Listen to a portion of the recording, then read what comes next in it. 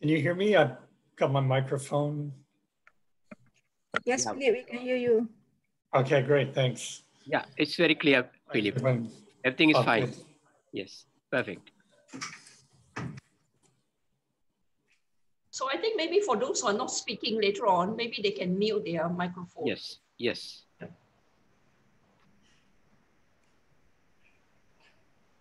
Shall we off our video and we only put it on when we are speaking? Yeah, up to you.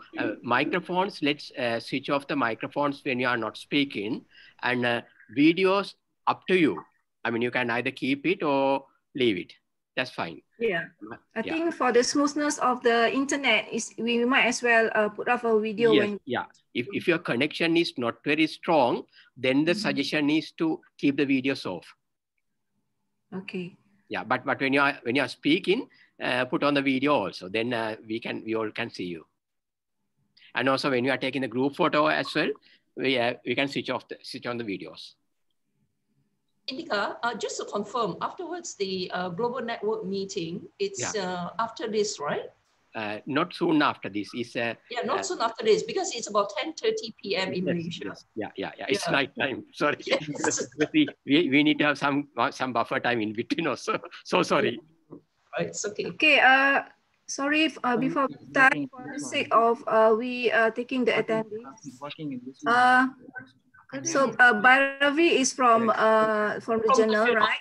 Yeah. Vijaya Shrestha is observer from University of Colombo. No. I think he's from Mahidol. Vijay, I think he's from Mahidol. Yes. Because we have to write that. Okay, Fatin, take note. SLMA. SLMA is our IT coordination. Okay. Medical Association. Medical Association. Yeah. What about Helen? Who's Helen? Helen is also from journal. Oh, from a journal. From a journal. Yeah, okay, I'm from journal. Yes. Hi, everybody. Okay, maybe your face is not full, that's why I cannot not so clear. All right. Okay. All right. So yeah, I think we captured everyone. Yep. Yes.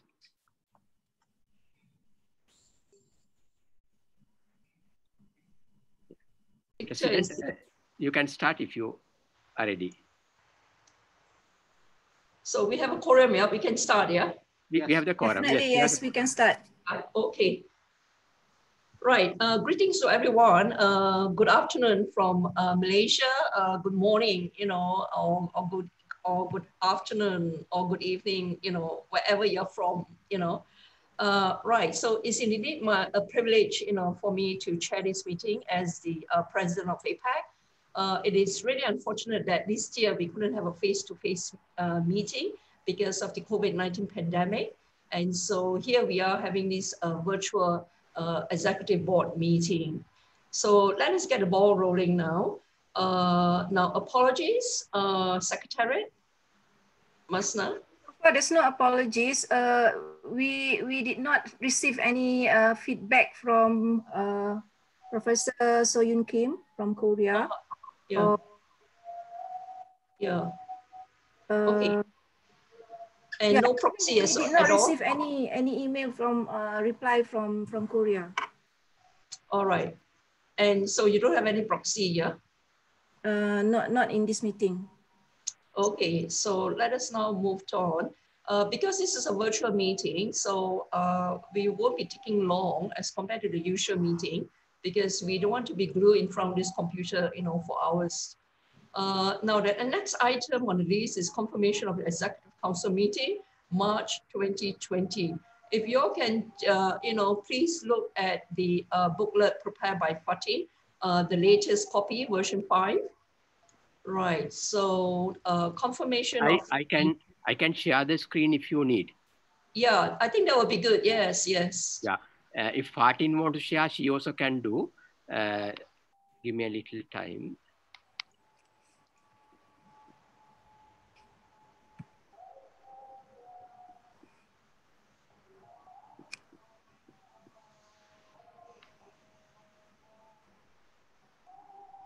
Fatin, do you have the booklet with you? for the screen Yes. sharing? Yes, Yeah. Prof. Would you like to share the screen from your end? Sure, Yeah. can. Okay, Yeah. so I will give, yeah, your co-host, you can share the screen. Great, well done. Well done. Okay, we are in item number 4 now, executive council meeting, confirmation of the minutes. I think we just walk through the minutes.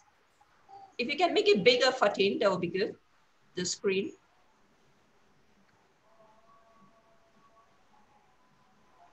Yeah.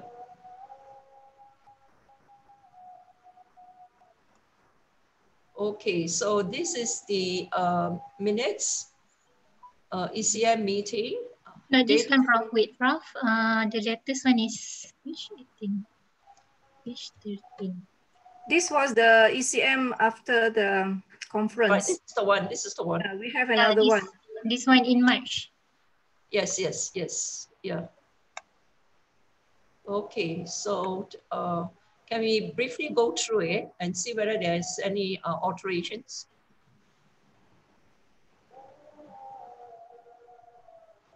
Okay, Prof. Okay, so this is the first page. Do you think I can put it full screen, or is it my my computer? Right. Okay, got it. Yeah. So this is the first page. If there's anyone who has any comments or any editing issues. How can I do this one? Right. So that's the 52 APAC conference. That's fine. Right. Okay, so we are just going through, then someone will propose and second it, all right? APAC membership, we will deliberate on all this individually later on. Okay, next page, please. Right, collaboration SLA, okay, so this is just for information. Defining APAC region, Bruce will talk about this later on, and inactive as to what we are going to do with all these members who are inactive. Okay, next page, please. Right, the various reports. So these are the regional reports. For today's meeting, we won't go through all the reports, but we will just ask the various regional director as to what are the issues they have, in their own individual region. Okay, next. Right, so this is the World Leadership Dialogue. We have actually attended this. And then the MOU between APAC and ASPP SH. So this is also, we have our briefing later on that as well in my president's report and the role of APAC during. So these are what we have done. Later on, we'll brief you on, all the activities of APAC during this pandemic. Okay, so that's the minutes for March 2020. Anyone want to propose it and second it, please? I propose. Okay, Indica proposed, seconded? Second. Right, Bruce, right? Yeah. Okay, good. Right, can we move on now? Actions arising from the ECM. So can we go to the actions? You have to move back, yeah.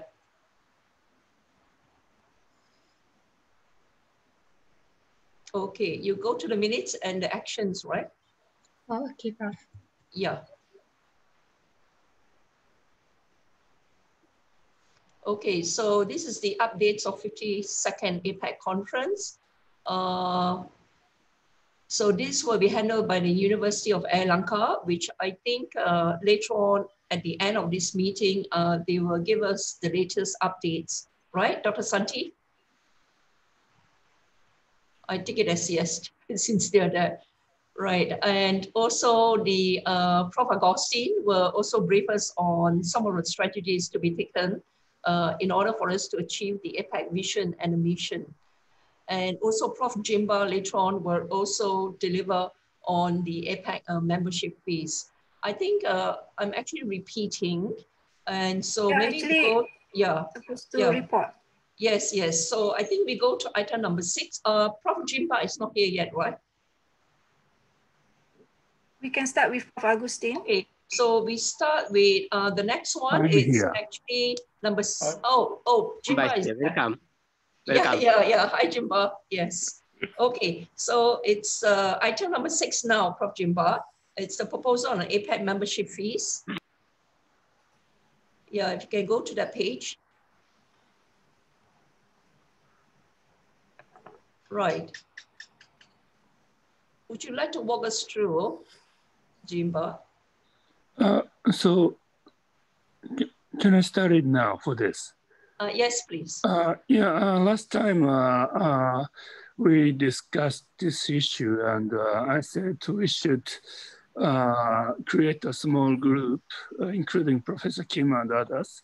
But sorry, I didn't have a discussion with them. But I could analyze the situation of Japan, and I found we have 5 schools of public health. Most of them are under the graduate school of medicine. And some medical schools have public health programs, and they are providing master of public health, but very small scale. And the remaining 60 medical schools have only 1 or 2 departments of public health under medical schools. Usually the staff the number of staff members are 3 or 4 in each small department. And also we have many nutrition schools, schools for nurses and other professional schools. And they also have some small unit of public health. And the current regulation, current policy of APAC is to charge $2,000 for all above. So and it looks like this situation is similar in Korea and other Asian countries. So having a big scale school of public health is not common in some Asia Pacific region.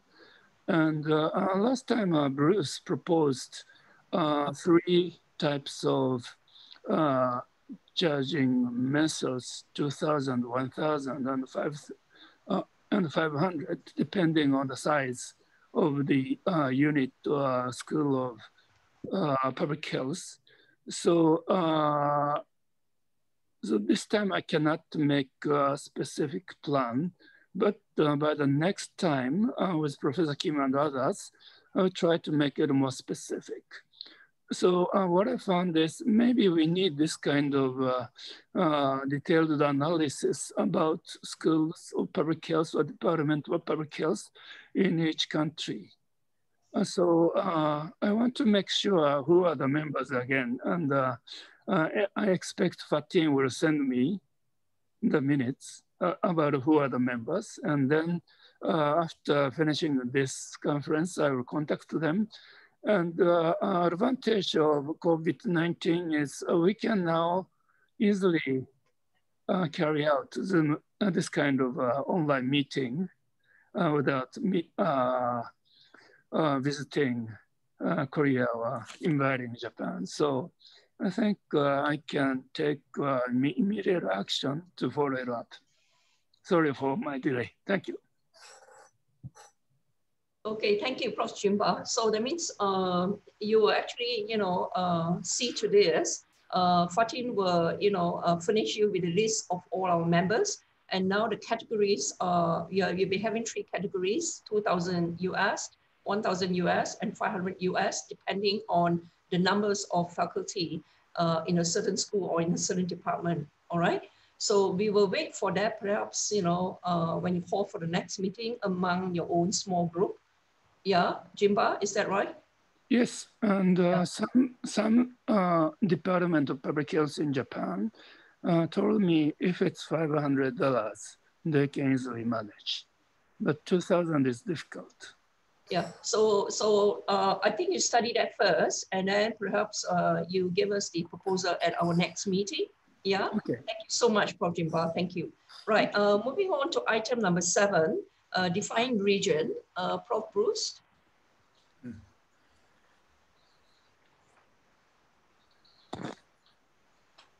just wait until the documents in front of us.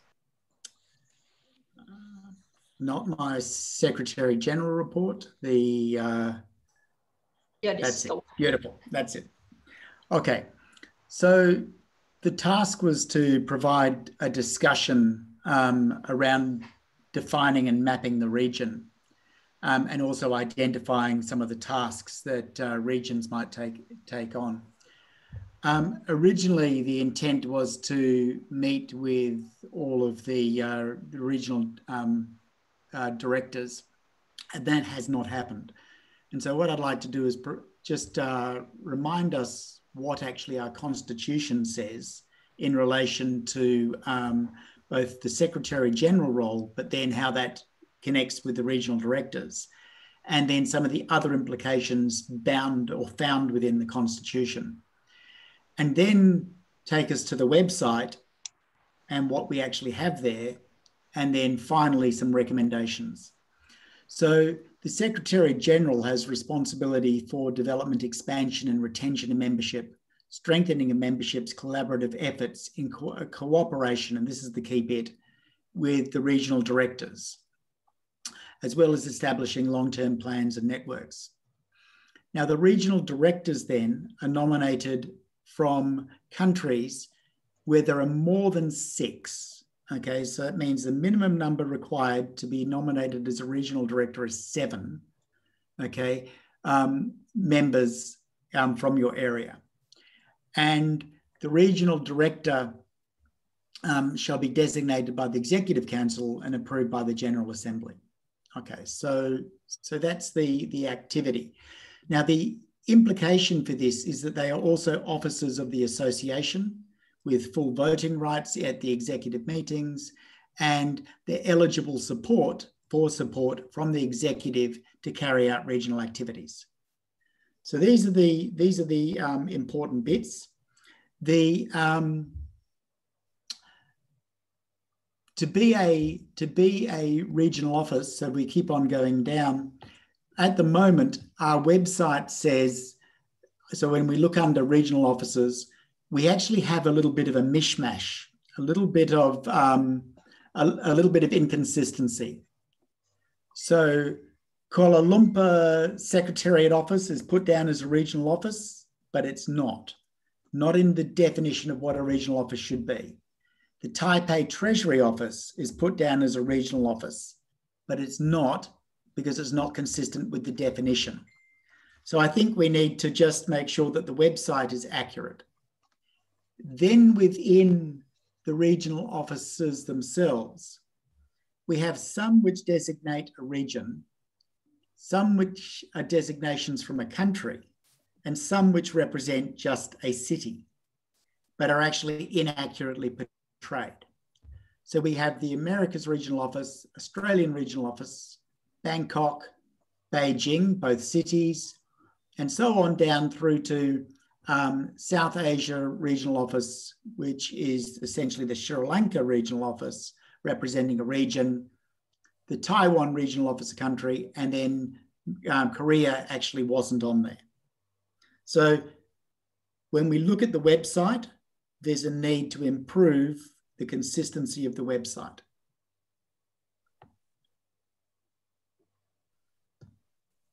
So my recommendation, the first one, is that regional offices only represent a country or geographic region.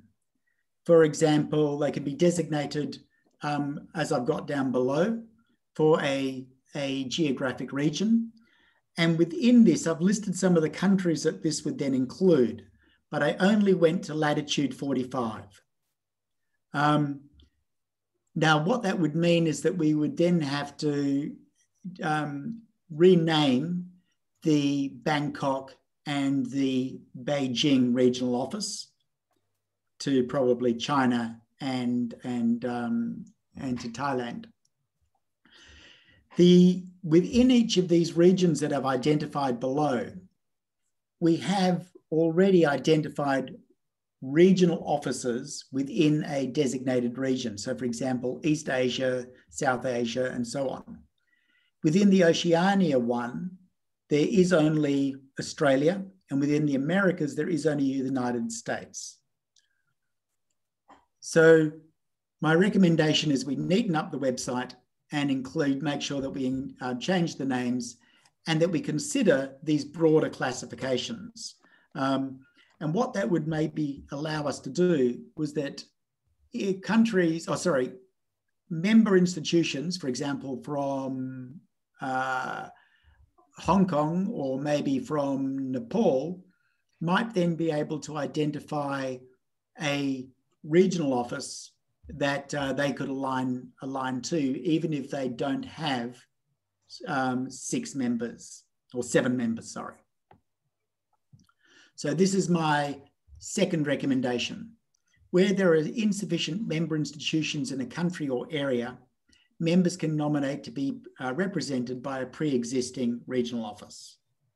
And this would then start to build in increased collaboration. Within the activities that are then done, I'm actually suggesting we don't change those, because at the moment, the Constitution already says to us that they will be building capacity and so on. And so what I'm recommending is that we, in our annual reporting, we just standardize a little bit the types of reporting that we do. And a number of the regional offices are already doing this. The first one would be to make sure we have a list of members and institutions, that the next bit of reporting would be under development or capacity building activities undertaken with existing member institutions. The third one would be activities focused upon expansion and retention and the outcomes of those. And the fourth one would be activities demonstrating members' collaborative efforts. And this could be between regional offices, not just within regional office. And my final recommendation is that where regional office membership falls below the required number, that is more than 6, that the office be given 2 years to recruit members before it loses regional office status. Because again, at the moment, we're silent on how we deal with this. I'll pause now and just invite comment.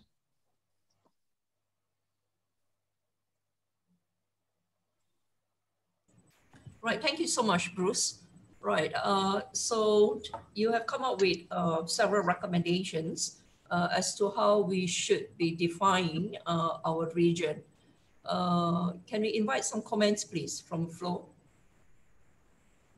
Yes, I think it's very common sense. Makes a lot of sense to streamline and to organize and to focus our efforts. I think it's very important that we do have some definitions, and I certainly think it's a good idea to put them into regions, and also if the capacity falls below 6 after 2 years, then the status is lost. I think that's fair. Right. And so by region, you mean, Prof. Philip, you mean recommendation number 1, right? Yes. So I think that organization is good. Because also for Oceania or Australia, it means that we know the countries where we should be inviting people to be part of the region, part of the regional office. And I mean, because there's no office for New Zealand. I mean, we said at the last meeting we would do this, but I think this is a way of formalizing the conversations. Yeah. So New Zealand and the rest of the Pacific islands will then come under Oceania. Yeah. And that's right, because I believe Fiji had been a member. Yes. But they're not financial. Correct. And also, I think in some region, our member institution is also quite big. So, Wai-Yun, can I just, when I was in the process of doing this, I was acutely aware of the geopolitical issues in the region as well.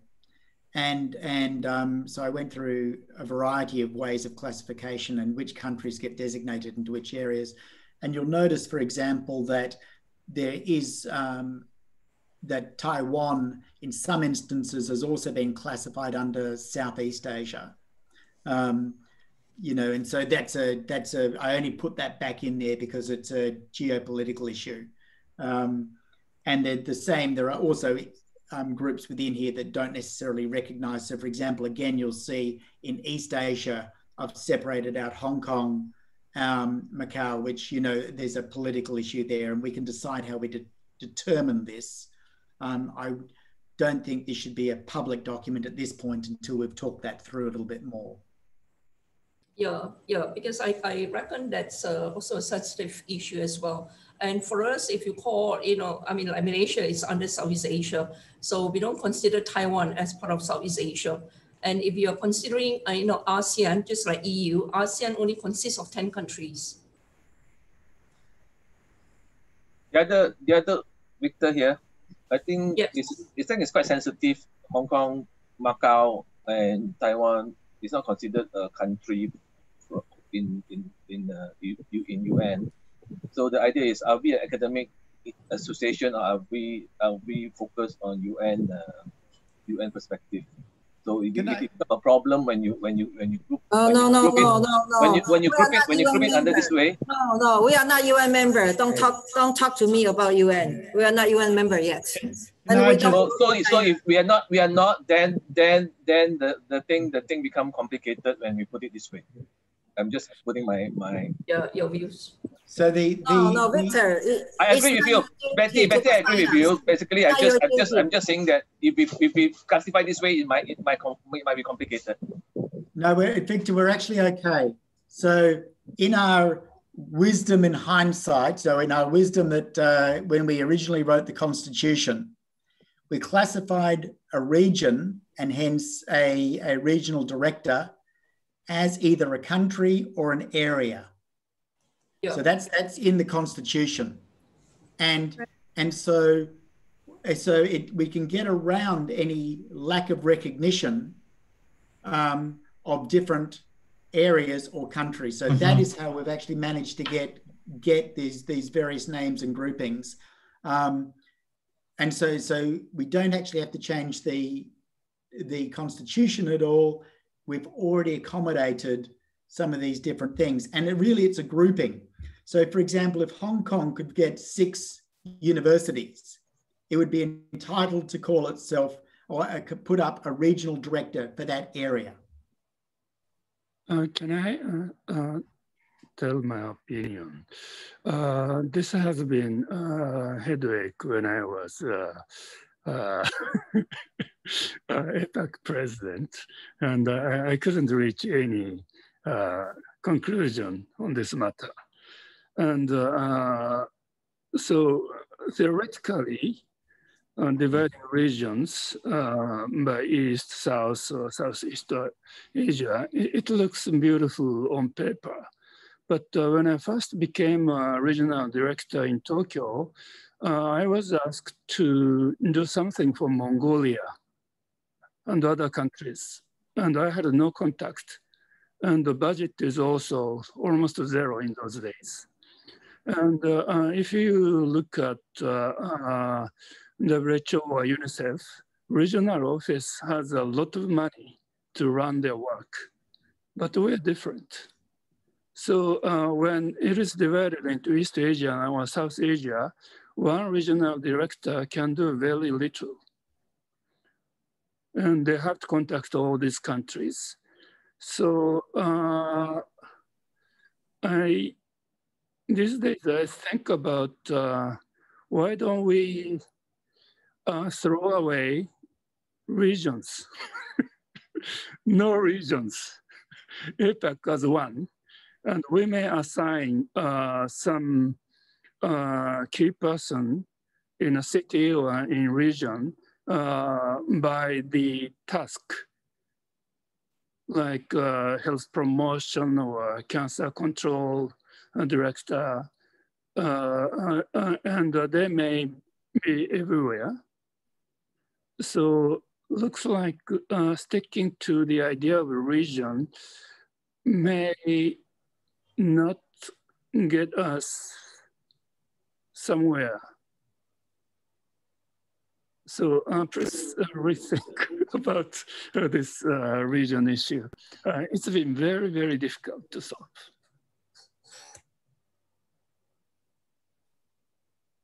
Can I have views from others as well, please? Because I think this is still work in progress. It is not carved in stone. And so I reckon that Bruce, later on will further study it and how, we can all come to a consensus as to this division of a region or countries. I agree with Jimba. Yeah. It's much more better. This is quite difficult. Yeah. Yeah, not name it by region, right? And put all the countries inside. Yeah, because this is just geographical. Yes. Yes, I also agree with what Jimba suggested, but I just want to caution everyone that previously we did have certain tasks that we give to individual members for them to run activities on behalf of APEC, but unfortunately, it didn't went well after the late Prof. Walter leave us. For example, the oral health, the island peace, I think something got to do with peace and justice. And then for the island, there are so many activities that we had identified before, but all of those activities actually went down after some time. So that's also difficult because we found that only few members are involved in that particular activity or task that we had assigned. So again, I think we also have to look into this.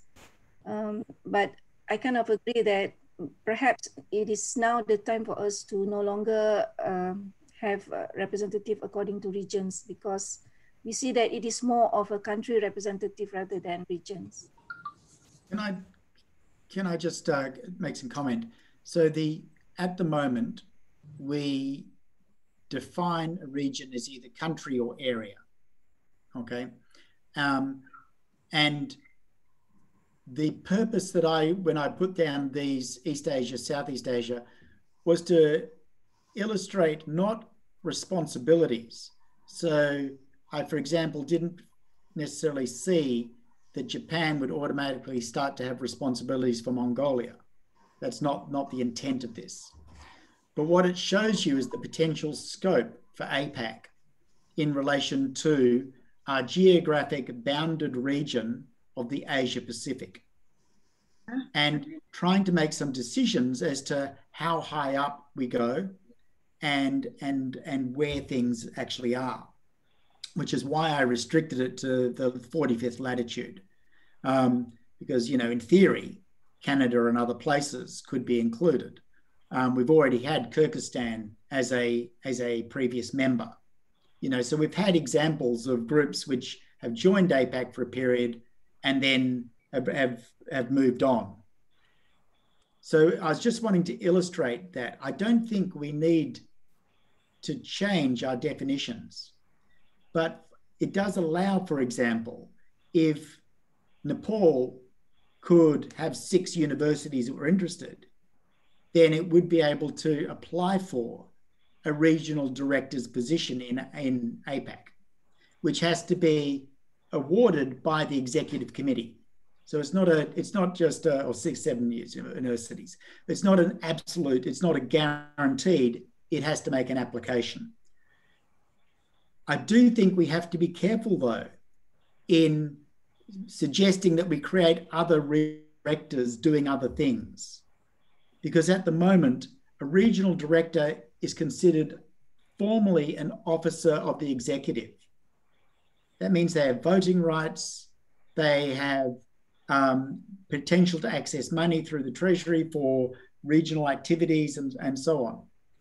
So I think we need to be, and the primary function of the regional offices is about recruitment, membership, and capacity building in those regions.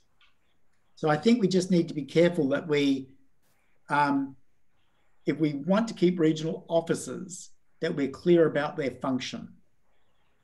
If we want to do project development, that's different.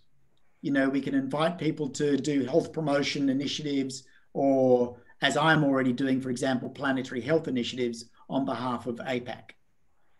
But that doesn't mean I create a regional office to do that. So I just think we need to be very clear about our use of the language. At the moment, regional office consists of 7 members either at a country level or in an area, and they define the area. I think, Bruce, I like this idea because what it does mean is that it's an approach that is more inclusive than exclusive. So without, you know, for example, going back to Australia, calling us Oceania, it means now that there's going to be responsibility to recruit from Fiji, New Zealand, etc. Same with Myanmar, places where we don't have members or substantive members. It identifies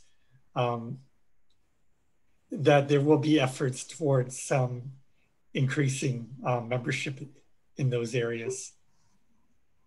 I'm also more in agreement with Bruce, provided this classification address the geopolitical complication. That is the area that we had to be very careful about. For example, whether North Korea and South Korea would like to be governed by one regional office.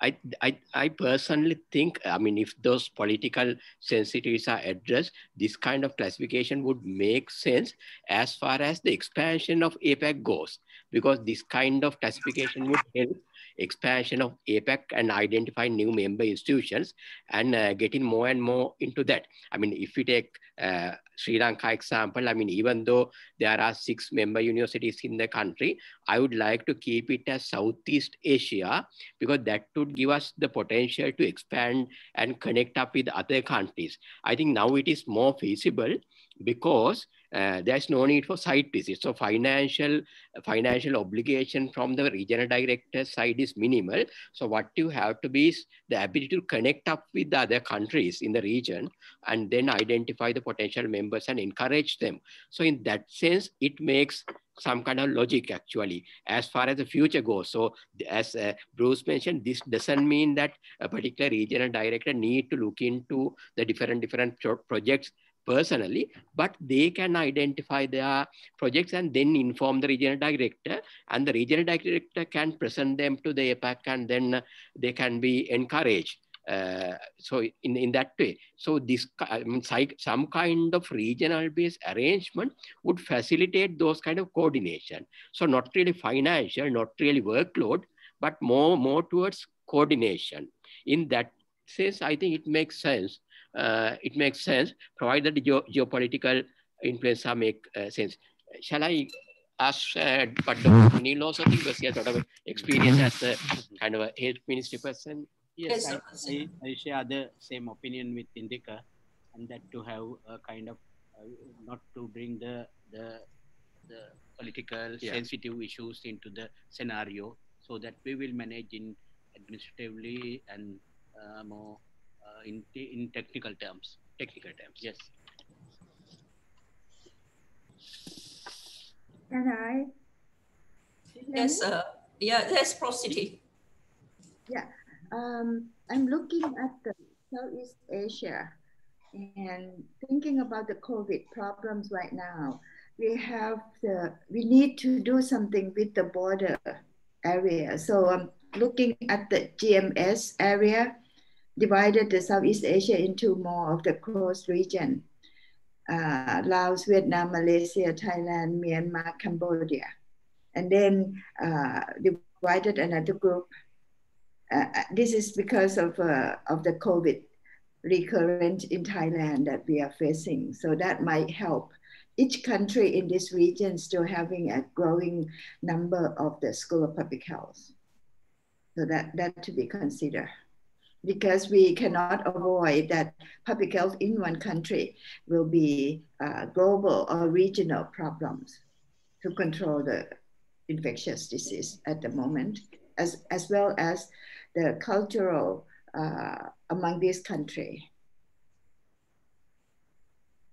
Yes, you're absolutely right, Prof. Siti, because COVID or any other diseases, they know no borders. Yeah, and so here I think the whole purpose is trying to designate what our APEC member institutions come under which region, or handled by which regional director.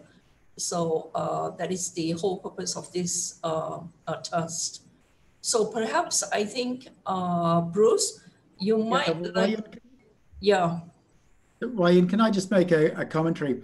When I was writing the East Asia, South Asia, my thought wasn't that, for example, that one designation would necessarily represent East Asia, or if we took Southeast Asia, which is perhaps a good one for us, we already have regional offices in Malaysia, Thailand, Indonesia, right? Fantastic. Okay. And I'm not saying that only one of those would represent that area. What I think we need to do in the wording of this is say something like, within the Southeast Asian area, APAC has regional offices in Malaysia, Thailand, and Indonesia. So we're not saying, and that means that, eventually we would hopefully have more in that space. What I was going to suggest, which I suspected where you might have been, is that the people that haven't had input into this yet are the actual regional officers. And what I'd like them to be able to do is give me some feedback in how this would work, and maybe some of the changes in wording that would be suitable for the sensitivities in the area. And then we can present this back as a document for ratification. Yes, I think you're absolutely right, Bruce. I think it's just the wording of the whole thing. Because in one region itself, they can have many regional directors, all depending on the country. If a country has got more, like what you have earlier said, more than 6 School of Public Health of Medicine, and then that country can have a regional director, of which this is what we are currently doing. And so, yeah, I think basically it's just a rewording of it. So if you and the rest of the regional director could sit down and further, polish up on this, I think that would be good. Would you mind doing that, Bruce? Yep, no problem. Yeah, okay, thank you so much then. Okay, so I think we'll just leave this matter now with Bruce. Now, let's now move on to the next item, item number 8. Prof. Agustin. It's on APEC Vision and Mission. Okay, thank you, Professor Low. Good afternoon, everyone. It's really nice. Yeah. Sorry. Yes. Yeah, yes, I just yes. want to add a few sentences to the previous item. Yeah. Okay. So Albert and I, we suggest put Taiwan in the Southeast Asia cluster. Okay. Yeah, we are in the junction of East Asia and Southeast Asia. So it's hard to put us, in both. So just better put in the Southeast Asia cluster. I think it's more. We shall leave that to Bruce. He's going to have meetings with all the regional director, and since you're one of the director there, you can actually raise this matter. All right. Yeah, and I want to emphasize one thing again. Yes. If you are not a Taiwanese, you cannot speak for Taiwan. Please don't do that again. We respect everyone, and please respect Taiwan. Thank you. Betty, sorry, I wasn't speaking against you. I was just bringing up the issue, and I haven't finished. I finished the sentence, and I was basically saying that. Yeah, thank you. We will not accept any international bullying again and ever. Yeah, if you are not Taiwanese, you cannot speak for Taiwan. And you want to speak for Taiwan, you're welcome to run for the Taiwan president election. Thank you. Right. Okay. I think we just end. Right. Can we move on to the next one, please, Prof. Agustin? Yeah. Thank you, Professor Low. this just some thoughts when I'm thinking about how can we, what can we do to achieve our vision and mission. Next slide, please.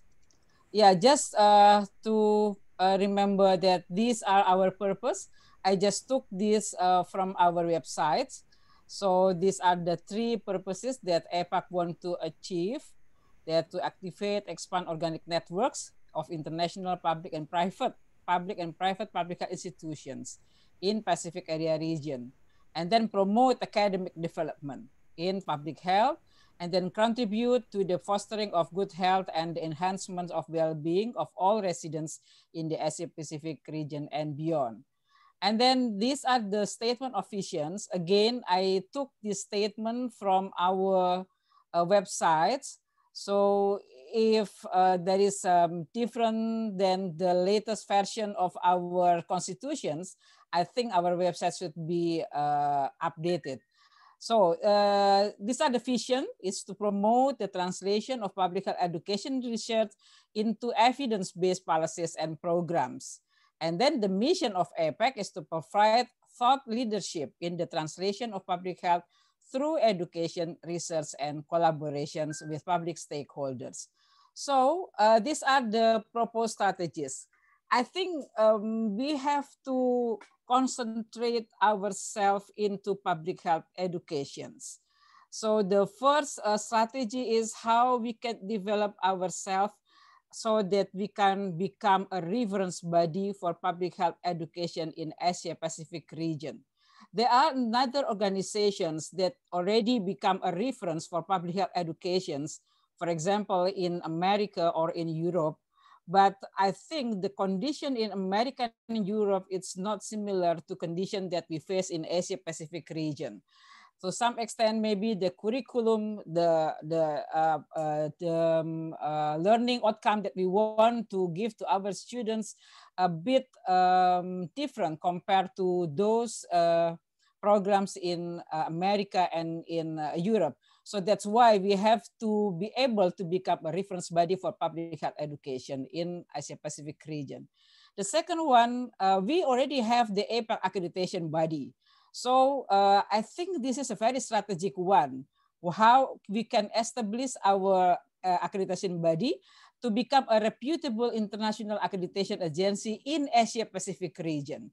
So right now, if we want to conduct accreditation for our program, international accreditation for our program, so it is already very well known that there is one in America region and then another one in European region. But why we have already the accreditation body, so why don't we we improve our accreditation body so that it become a reputable international accreditation agency. And the third strategy is how we can develop ourselves so we become a hub for collaborations among the member institutions. So next slide, please. So these are some ideas of activities that maybe we can try to do together. First, I really propose that APAC, not only put attention on quote unquote original public health education, but also cover various specific fields in public health. For example, environmental health, occupational health and safety, hospital administration, public health nutrition, etc. And then we develop standards for learning outcome and curriculum for those programs. We can concentrate ourselves at the postgraduate programs, but to some extent, we also need to cover the bachelor level, bachelor programs, because some countries such as Thailand, Indonesia, and Philippines, we have many bachelor programs in public health. And then it's really good if we can develop standard material and content for some strategic courses so that all the member universities can refer to this material, this standard material and contents. And the last possible activities is conducting capacity building trainings for the young faculties. Next, please. These are some activities that relate to the strategy number 2. of course, first we expand our coverage of the topics to other specific field in public health. And then we invite and involve faculties from APEC members who have interest, experience, and competence in accreditations. And then we conduct benchmarking to other accreditation body, and then let's develop our accreditation body. We may provide technical assistance to the members of the APAC if they want to improve their programs. And of course, we have to promote our services. Otherwise, we are not be acknowledged, we are not be known by the members university in the area, and then nobody will use our services. Next. And these are the proposed activities for the third strategy, how we can become a hub for collaboration among the members. First one is let's develop APAC platform for massive online open courses. This will be very helpful for many of the members universities, because many of the universities now thinking about internationalize themselves, and then to improve also mobility, both student and staff mobility. The second one is let's develop also APEC student mobility programs. I think this will be very interesting for the members and also for individual students. For about the scholarship, etc., we can try to find some funding for the students, and then maybe the rest of the students can finance themselves also, or they can use the financial support from their university. And then we can develop some joint student program that can be participated by students from the member universities. For example, we can conduct workshops, trainings, internships, short courses, so that the students can join in a short time, maybe for 2 weeks. And then this will improve also the existence of our organizations. I think those are some ideas that may can be discussed among us, and then we can select, or we can enrich with other strategies, so that we can really focus, or we can enrich our activities, so that we can improve our existence within the region. Thank you. Right, thank you so much, Prof. Agustin. Yeah, those are, marvelous strategies, and they are huge, strategy by itself, covering, the public health curriculum itself, covering, the human resource as far as trying to groom public health leaders. And also you look into the core competencies of public health curriculum. Can I invite some comments, please? Thank you very much.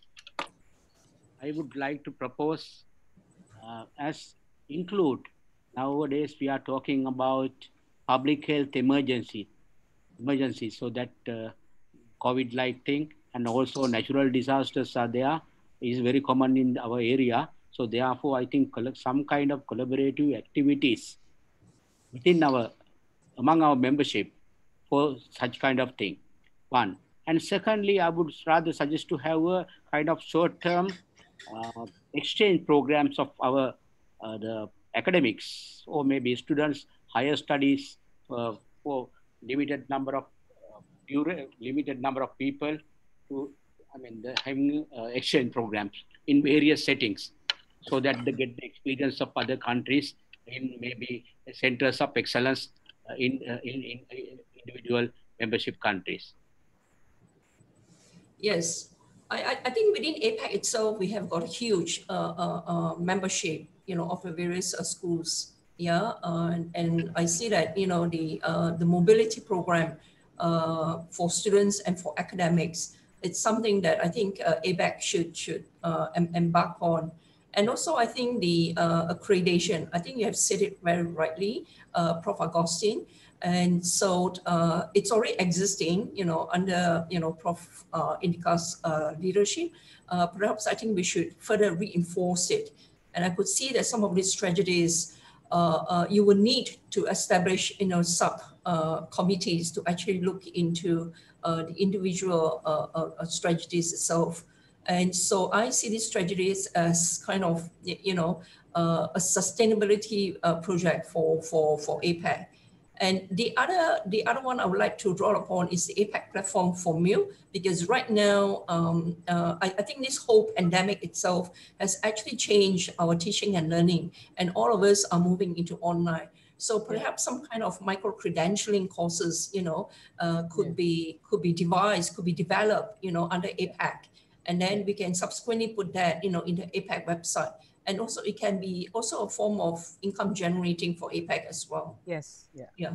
Really, I fully agree with that suggestion regarding the MOOCs or the different online courses, because this is a golden opportunity for us to develop material. I mean, just imagine this conference, we generate so much material online. So we should not waste this material, because that will be useful for future to come. Because with the current COVID situation, in a way, it's a blessing in disguise that we were able to develop such a huge amount of online learning material.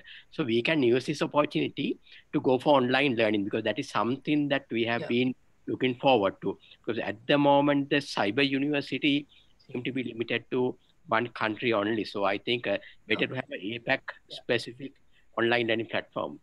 Yeah, and then invite more participation from more. the I agree with Prof. Lau that we can look at micro-credentialing. Basically, is what is the term is more of looking at cost-wise instead of credentialing the whole public health program. Like I want to learn something from Indonesia. I think we have discussed this before, that we can have a regional kind of program. They're looking at regional issue, than just local issue. Because when we have local issue on the platform, then it's still not really good. If you can have international issue or regional issue, then you'll be good. Yes. Like regional occupational health program. I think we need to develop it together. Very good suggestion.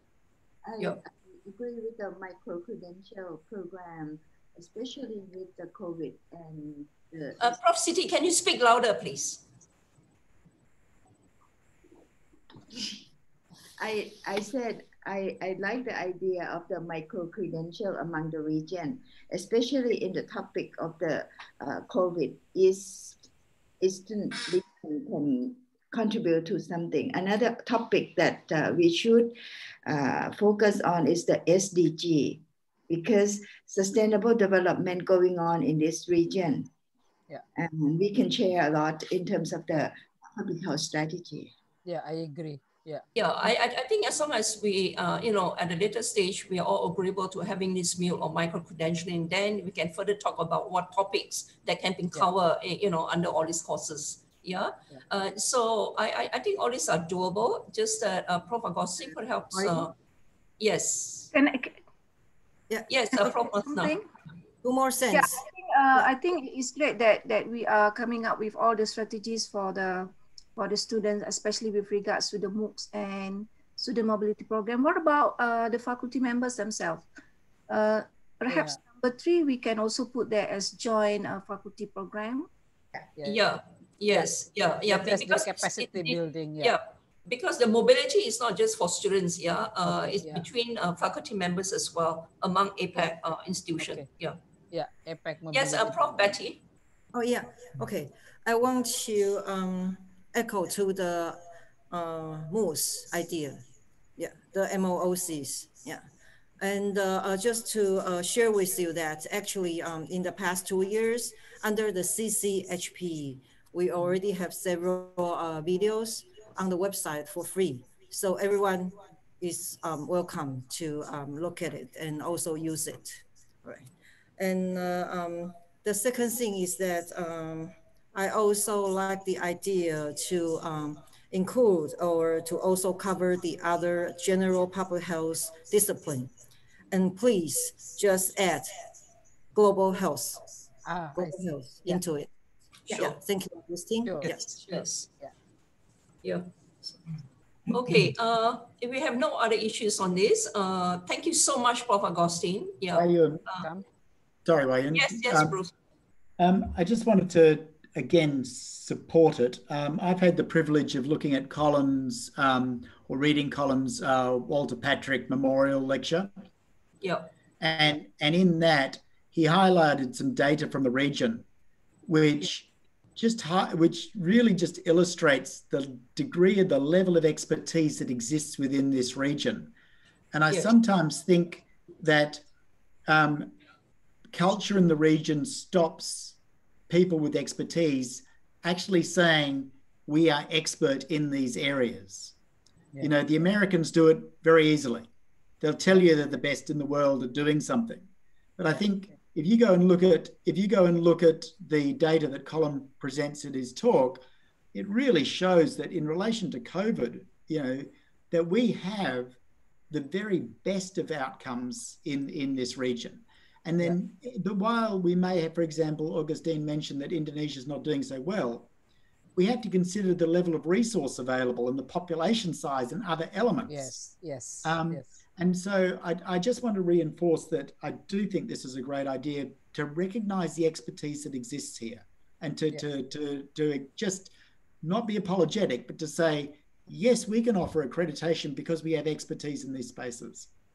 The other thing I would just like to add to this is, and this is a responsibility for members, I think somewhere we need to be having members confirming that they will liaise and engage first with APAC members before others.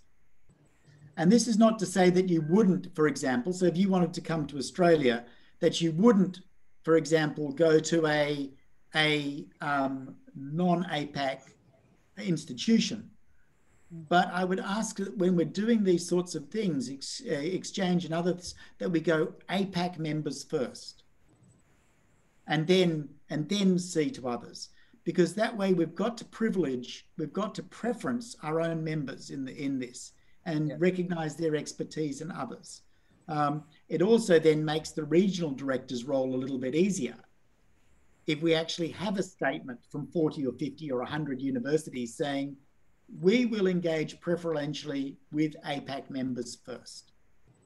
So as part of this strategy, that would be a very nice thing to see included.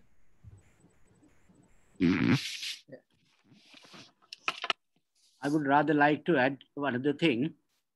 Is there any possibility of having a research collaborative kind of mechanism among our member countries or member institutions? Yeah. So we will have the research collaboration incorporated into one of the strategies. Yeah, Prof. Agustin? Yeah. Okay.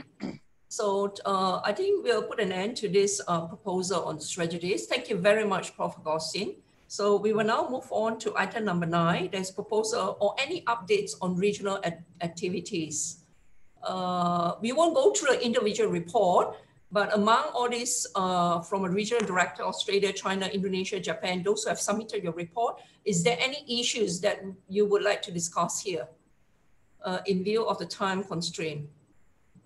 Anyone who have any burning issues that you would like to discuss here? Because we have already got the report. Right. Yes, Prof. Betty. Yeah, just one point. Also, the same opinion as the previous opinion. Okay. Under the CCHP, we would like to initiate some research collaboration among the APAC members. In the future, maybe some NCD policy and international comparison, these kind of things. Yeah, that would be lovely. Yeah, so that would be under CCHP, yeah? Okay, right. So any other issues apart from that? From other regional directors, please. From Indonesia, please. Yes, Prof. Agustin. Yeah. So recently in Indonesia, our Ministry of Education really encouraged higher education institution to get international accreditation. And then for this, the Ministry of Education already have a list of international accreditation body that can be acknowledged by the Ministry of Education. And it is specific for every subject. And then for public health, there is no international accreditation body there in the Ministry of Health. And they are asking from the Association of Indonesian Public Health Schools to propose which accreditation body can be acknowledged by the Ministry of Education. So this is why I really encourage us to improve and then to develop our accreditation body, so that I, as the chairperson of the Indonesian Public Health School Association, can propose to the government so that the accreditation body for us for public health is APEC accreditation body. That's a very urgent one, because our ministry really force us, encourage us to get international accreditation. Otherwise, we are asked to go to another accreditation body, such as in America or in Europe countries. So this is really why I strongly recommend us to develop our accreditation activity. Thank you. Prof. Agustin? Yeah. Actually, what is stopping you from listing APEC accreditation body in the list to propose to your government? Because I think in Malaysia, we have done that to the Ministry of Education, and we have said that we wish to be we wish to list APEC accreditation body as one of the accreditation that we are looking for, apart from others. So I don't understand what do you mean by we have to establish. I thought we have already established. We have already established. Yeah. I understand. But in case, not in case, our Ministry of Education will, will reconfirm our proposal about the accreditation body. So in this case, we have to be ready.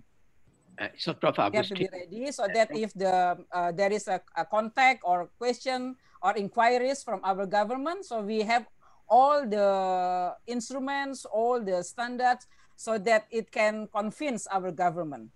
So that's my concern.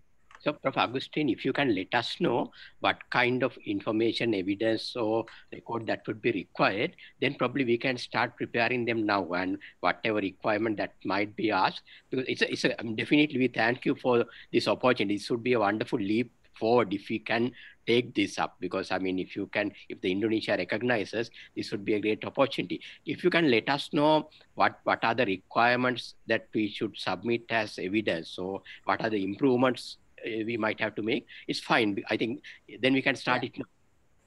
Maybe one thing that we have to, I think we can do in very short time is to promote ourselves by developing a very nice website, because they will start from Googling and then trying to find. If there is no information about us in the website, so they will not recognize our body. So please let's develop the website of our accreditation body, so that anytime that they check to they Googling for our accreditation body, then they can get a very nice information about that. Good idea. So because if they Googling for the CCPH or something like that, America or European, it's very easy. And then we put the keywords and then they just pop up. Good but idea. Not for APEC. So let's develop so that if anytime they put the keywords of APEC accreditation, then they can get very nice information. Indika, just provide me the documentation. Yeah, sure. We'll do. Then I'll just put it on the website. I'll create a page for that. Yeah, maybe very easy. I can do it. I can do it by the end of the conference. Okay, great. Okay, good. If Indika give me the document tonight, I can do it by the end of the conference. Tonight will be very difficult because full time you know, but soon after the conference, yes, you can. No, I can. Okay, it's okay. Thanks. Right. Prof. Agustin, I think you're bringing up a very important point, and I think it's really good if APEC or your Ministry of Education in Indonesia could set a precedence where APAC is being listed as an accreditation body. And heading this accrediting body is Prof. Indika. Perhaps whatever information that you think is needed by your Ministry of Education, then Indika can actually fine-tune our accreditation activities. And then from there, updating our website to highlight the accreditation information in our website. I think then that will be a marvelous thing, Prof. Agustin. Yeah. So we truly need your help, in getting APAC into the your Ministry of Education. Yeah, Prof. Agustin. Thank you so much. Thank you. Yeah, Victor, maybe it will be nice if in our main menu of our website, you put the menu of accreditation there. Because if we just open the first time our website, there is no menu of accreditation. Yes, as a main menu, Victor, as a main menu. No problem. I just have to have the information. Okay, thank you, no information, very difficult for me to do it. Yeah. Yes, thank you. Thanks, Prof. Victor. Yeah. Okay. Now, I think we need to move on. But before we go to number 10, update of the e-conference 2020, if I could invite Professor Colin Baines to present his journal progress report, please. Prof. Colin. Okay, coming up.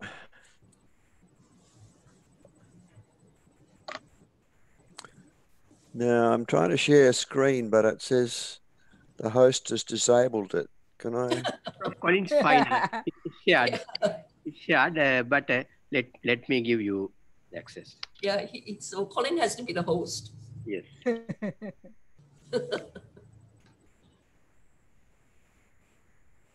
Okay, I think I can't do that. I need to wait for the IT person. Doesn't seem that I have the privilege. But I think Fatin has started sharing. Then Prof. Colin can see that. It's either Fatin or Baravi. Do you have his presentation? If not, I can share it from my end. He has to grant access, Prof. Anyone needs to present, he needs to grant access. Prof. All right, okay. All right, so it has to, what I will do is, I should be having, don't worry, I should be having, give me 2 minutes. Yes. I can share the screen. Fatin, you can share. Okay, go ahead. Please. Prof. Colin, can you see the screen? Yeah, I can see it. Your presentation is a bit different to mine, that's all. So this is the report, it's not the presentation. No, my presentation's a little bit different. Yeah, correct. Baravi, do you have the presentation? It's Nobody has it except me. Oh, really? I thought Baravi has got it. Well, it's probably been abbreviated a little bit. Okay. So why don't you share yours? Then has to unshare the screen so that yeah, you have to close that. Yes. Okay, Colin, is yours. No, I still can't. You press the green color button. Are you pressing the green color button at the center of your screen? Yeah, I've pressed it and it comes up and it says host disabled participant screen sharing. Okay, right. And yes, says, correct. okay. Host disable participant screen sharing. I also get it. Yeah.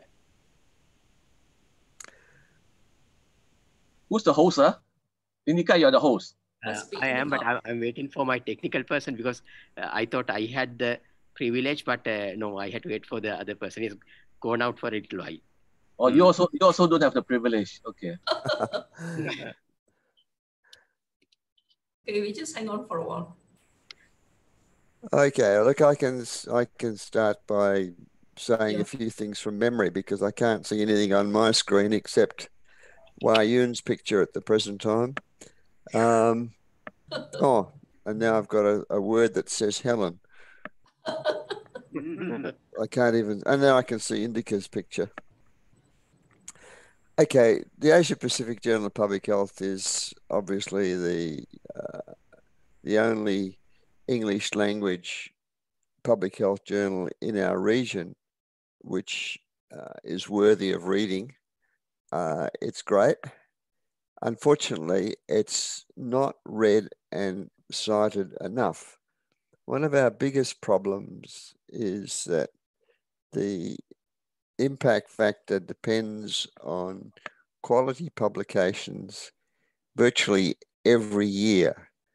And the articles which get cited every year, cited a lot, are generally good reviews.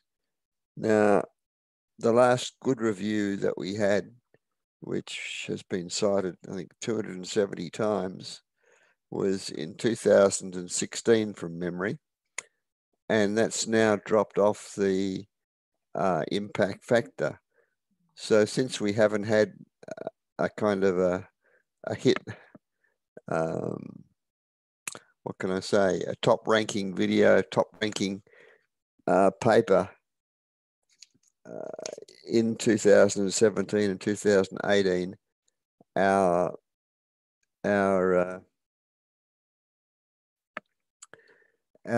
impact factor has started to drop a little bit. So we need good, relevant good impact factor generating reviews, and then we need APAC members to cite them. Now, 2/3 of the papers that APAC members publish in our journal, they never cite them themselves, and they never get their colleagues to cite those papers. So first of all, we've got to encourage all of our members to read the journal. And secondly, we've got to encourage them to cite from our journal. And thirdly, if you publish a paper in our journal, please make sure that you send information about it to other members of your faculty, to your friends, so that they will cite it. And when you write paper number 2, please make sure that you cite your paper. Now, I remember it sort of struck me when I first was a visiting professor at Harvard, and one of the colleagues that I was sharing an office with prepared a paper for submission to a journal. And as part of the process, they had to send that. Here we are. You can now. I can now. You can, yes. If I can find it. Great, well done.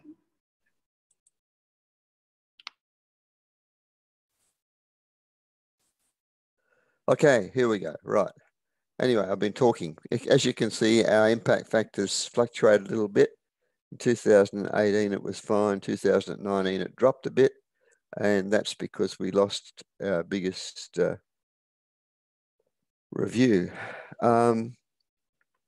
You can see that we're not doing too badly as far as a regional journal is concerned, but we would like to be higher. If you look at the 5-year impact factor down the bottom, you can see that it's 1.5, which is not too bad. Submissions just year to date, so far we've had 1,085, and I counted up the other day, and I've so far read 860 of them, which is why it takes me 2 or 3 days a week to work on the journal. This year, according to Sage, we've got an acceptance ratio of around about 13%. That's not very high. I'd like to have an acceptance ratio of around about 50%, but there are 2 problems. First of all, we're limited in the space that we can have, because we can't afford to pay for a thicker journal. And secondly, the quality of the papers is not all that good. Many of them are small cross-sectional surveys. We ask our students what we think of this or what we think of that. We get things like internet surveys submitted, which really, it's hard to know exactly what they mean. These are the countries that they come from, and as you can see, we've got a pretty good balance of APAC and other countries from within the region. Published a couple of supplement issues in 2019, neither of which have been very well cited by the authors of those papers. So here are the top 10 cited articles from recent years, but you can see that the number of sites up here is, the top was 10, which is really not very good at all. We really need to make sure that the authors send that information to other people so that it gets cited a lot by others and by themselves. So if we look at the top citations over the years, first of all, good reviews are cited the most. Secondly, climate change is the top subject of concern in our journal. That's the thing that gets cited most with the highest rankings. And thirdly, as I said before, the most highly cited paper was published in 2016. To a certain extent, that's because it takes time to be cited in public health, but it also means we haven't had any really sort of crash hot reviews in the last few years. Supplements are not cited much, which is a big disappointment. Why would you bother paying to put a supplement in our journal and then not citing the papers that you put in it? Well, that's what seems to happen. The exceptions have been the supplement on the Fukushima accident, which has been well cited, the one on climate change, which has been well cited, and then I think maybe 15, 20 years ago, we published a supplement on cardiovascular disease in the Middle East, and that was well cited. These actually are the top cited papers, and the citations in this case are from Web of Science rather than from Google Scholar or one of the other databases which gives you a higher number. So you can see my paper on long-term public health benefits of breastfeeding has had 111 citations. That's why, I mean, when I commented about the top one in the last 3 years, there's only been 10 citations. We need our authors to get on with it and make sure that they're cited widely. And you can see the other ones, got Wentar Chu's paper on spinal cord injuries and helmets, and then most of the rest are on climate change. Why fewer citations? Well, one of the reasons is that we are facing extensive competition from open access journals. If you search for a paper, you can find a free copy in an open access journal on the internet. Secondly, seems to be that APAC members don't have as much access to databases. I mean, they should have access to our journal. If they pay their fees, it should be free. But I don't know, they don't seem to. Oh, there's the number of papers. Full text downloads, you can see that the downloads are up again this year. The most downloaded articles, the Fukushima one at the top, but that didn't get quite the number of citations as the second paper. I just want to go through quickly some of the general requirements. The last couple of years, we've introduced the requirement of 3 dot points at the beginning, describing what we already know, and 3 dot points what this article adds. And authors have told me that these provisions are quite popular. We've also been publishing more short communications and letters to the editor, particularly this year when we've had probably, I don't know, it gets out of control, 400 or 500 submissions on the COVID pandemic. And most of those don't warrant full papers because they'll be out of date in a couple of months. But for the record, we've been putting them in the journal as short communications and letters to the editor. And so they're worth considering if you've got something of interest to people that's still scientifically valid and you want to get it published as quickly as we can. Remember that we always follow international requirements, particularly the consort guidelines for randomized controlled trials and PRISMA for reviews. Now, people just don't bother to read our journal or to read the instructions to the authors, and they send in articles which are not conforming to our requirements. They get them rejected, or they get sent back and asked to try again. English remains a big problem.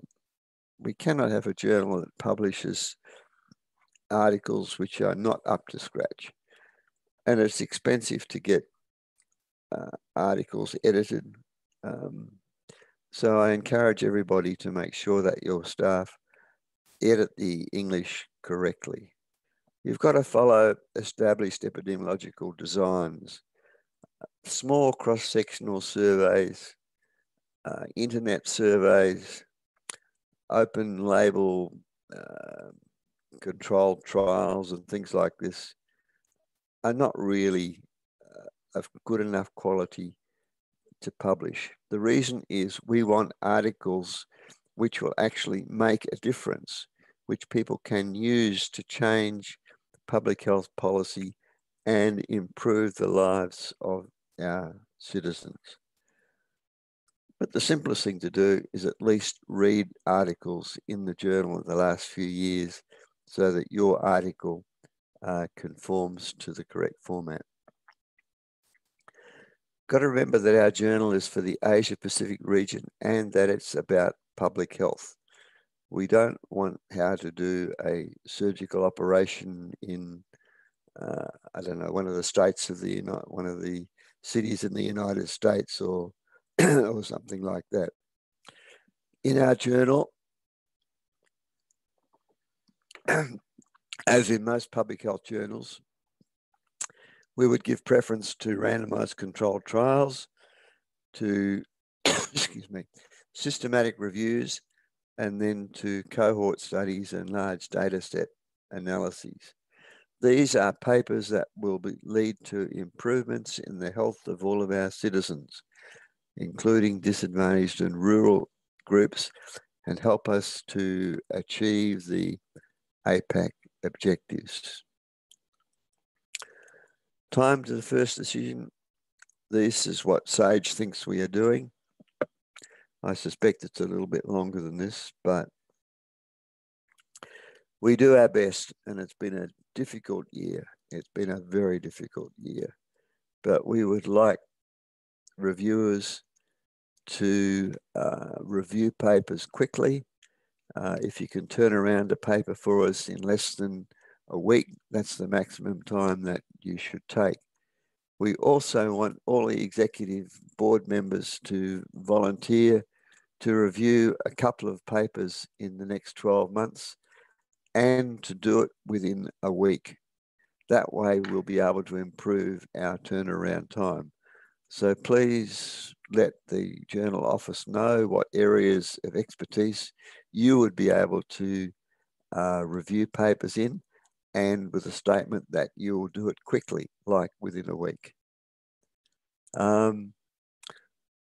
Once it gets through us, it goes to SAGE where it's typeset and put up on the website, and that's the amount of time that it's taking at the moment.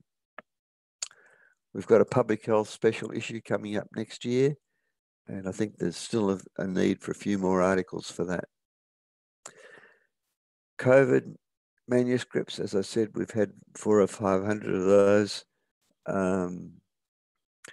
It's been really an interesting activity to read them all, but also very time consuming.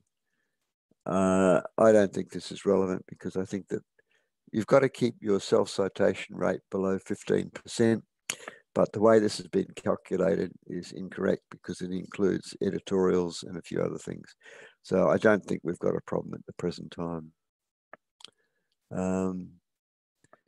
There we are. That's as far as we as I wanted to discuss with you. So thank you to everybody who's contributed articles. Thank you to everybody who has undertaken reviews. And thank you very much to the office staff in KL who have worked so hard to keep our journal afloat during the pandemic. Thank you so much, Prof. Colin. Just to add on, just one thing for the members here.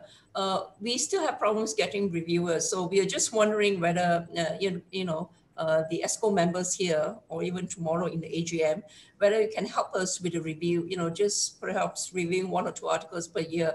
I think that will be extremely useful for us. So it's a big yes here.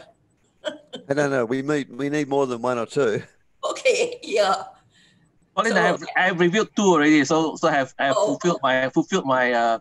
No. Colin said more than 2. Prof. Colin said more than 2. President said 2. If you've only reviewed 2 papers a week, 2 papers a week, then I'd be very happy. But 2 papers a year, oh goodness me. Okay, so 2 papers a week.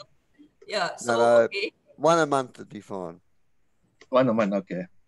Okay, right. So be prepared. The articles will come your way. Yeah. Are there any comments for Prof. Collins, please?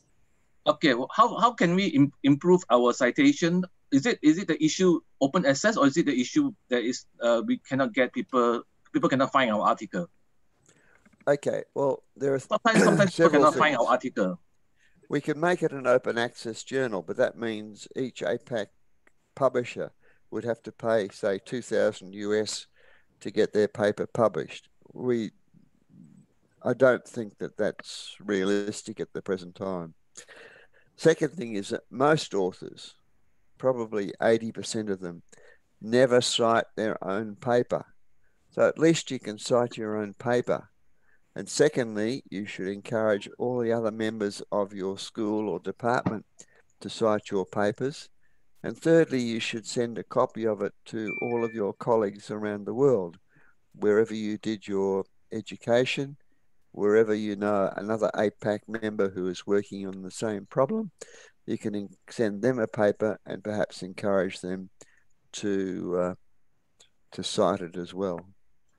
Can we ask people to write a short review of their article in APAC website, linking to their article, so that, or someone do that, so that there'll be much more traffic, much more people looking at the article, because sometimes people don't go to read it. Sure, that's really good. I mean, yeah. They tell me there are things like Facebook and whatever, but I'm too old. I don't know about them. But they're said to be good to promote things. First thing, you need to write a short, because people don't read the full article. The abstract doesn't cover.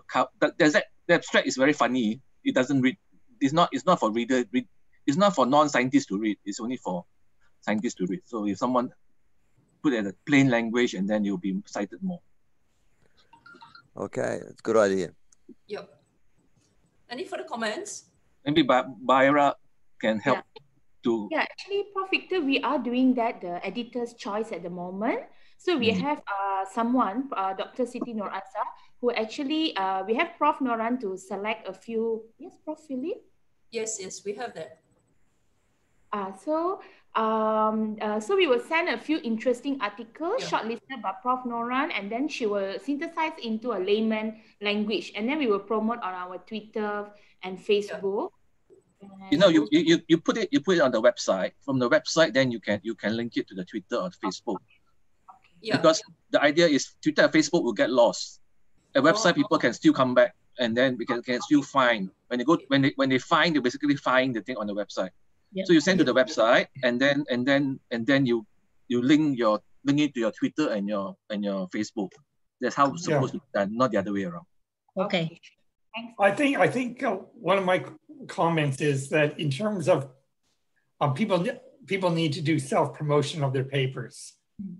I learned from Philip. Yes. Okay. Now, one of the questions is once a year, there's 1 month is open access, isn't it? Yes. Yeah. I think it's in April. Okay. So my suggestion is when that is coming up, that the authors get a prompt. Now is the time to send out links through Facebook, messages to your friends, because they can download it and see your paper for free. Yes, sure. That's what I was going to do before. I had planned to do a promotion on a couple of my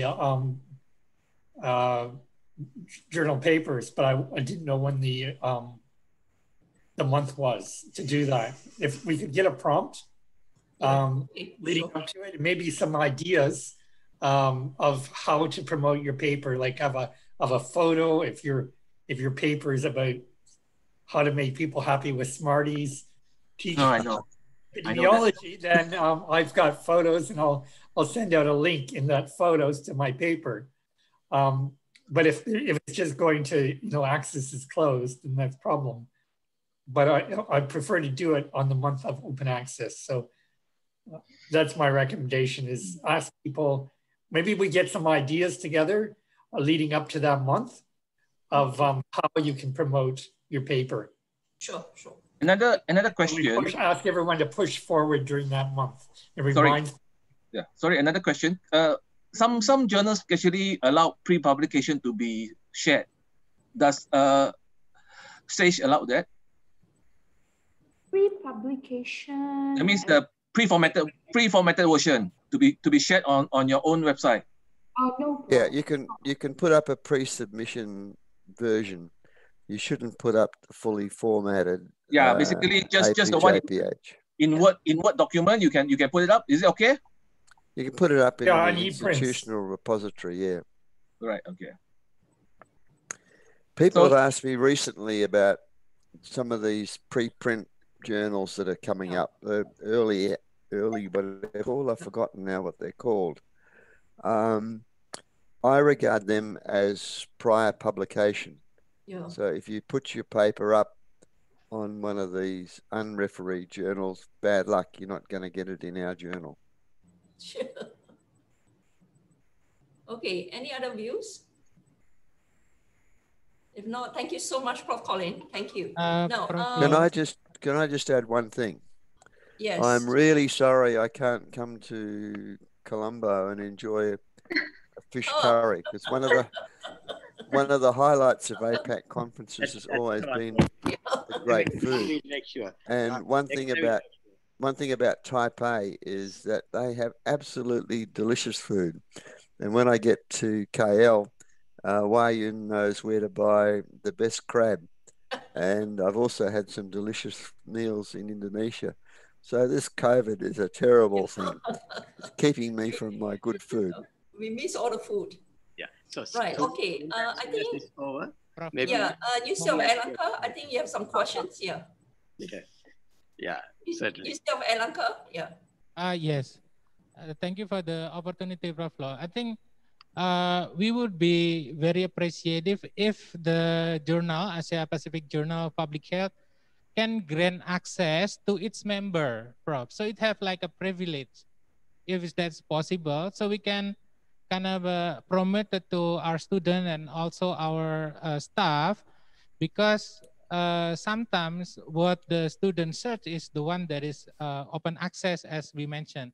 And if we only have once a year, then that's limit the opportunity. So okay, actually, all member institutions have access to the journal. The link is actually sent by SAGE, and the link is actually sent to your dean. So it's up to your dean to actually circulate that to all your students or academic. And it is what Prof. Philip has mentioned just now. It's just that is different from membership access to the journal. What Prof. Philip has mentioned just now is every year, SAGE open 1 month free open access of our journal to the public. Yeah. Okay. So what you are saying is all member institution has got access to the journal. Yeah. And you must make use of that. Yeah. Yes, thank you. So we can distribute and send it to our students within our... Yes, you have to, it's always forwarded to the dean. Okay. Yes, may I add to it? Yeah, actually, every time SAGE will ask us the list of members for them to send the link. So I think usually University of Lanka is always there.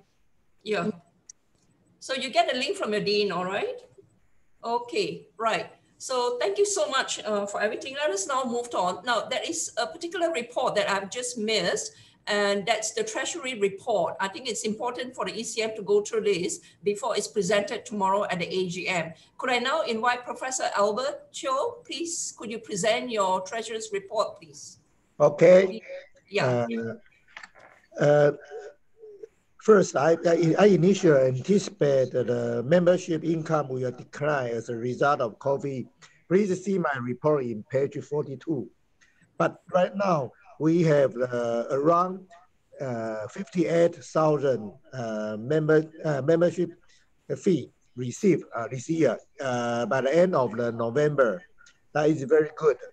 I think this is a great job. I will send the APEC Secretary Office so doing a great job this time. And also this year we host at least 4 virtual meetings in total and good attendance for all of our activity members. So at the right moment, in total of our count, around have 363 US dollars, quite good for our account. So it's a very healthy financial situation for support in the near future our activity, such as our strategy for the education program that is proposed from Agustin. And in the near future, I think we can propose more online or virtual activity through our financial status.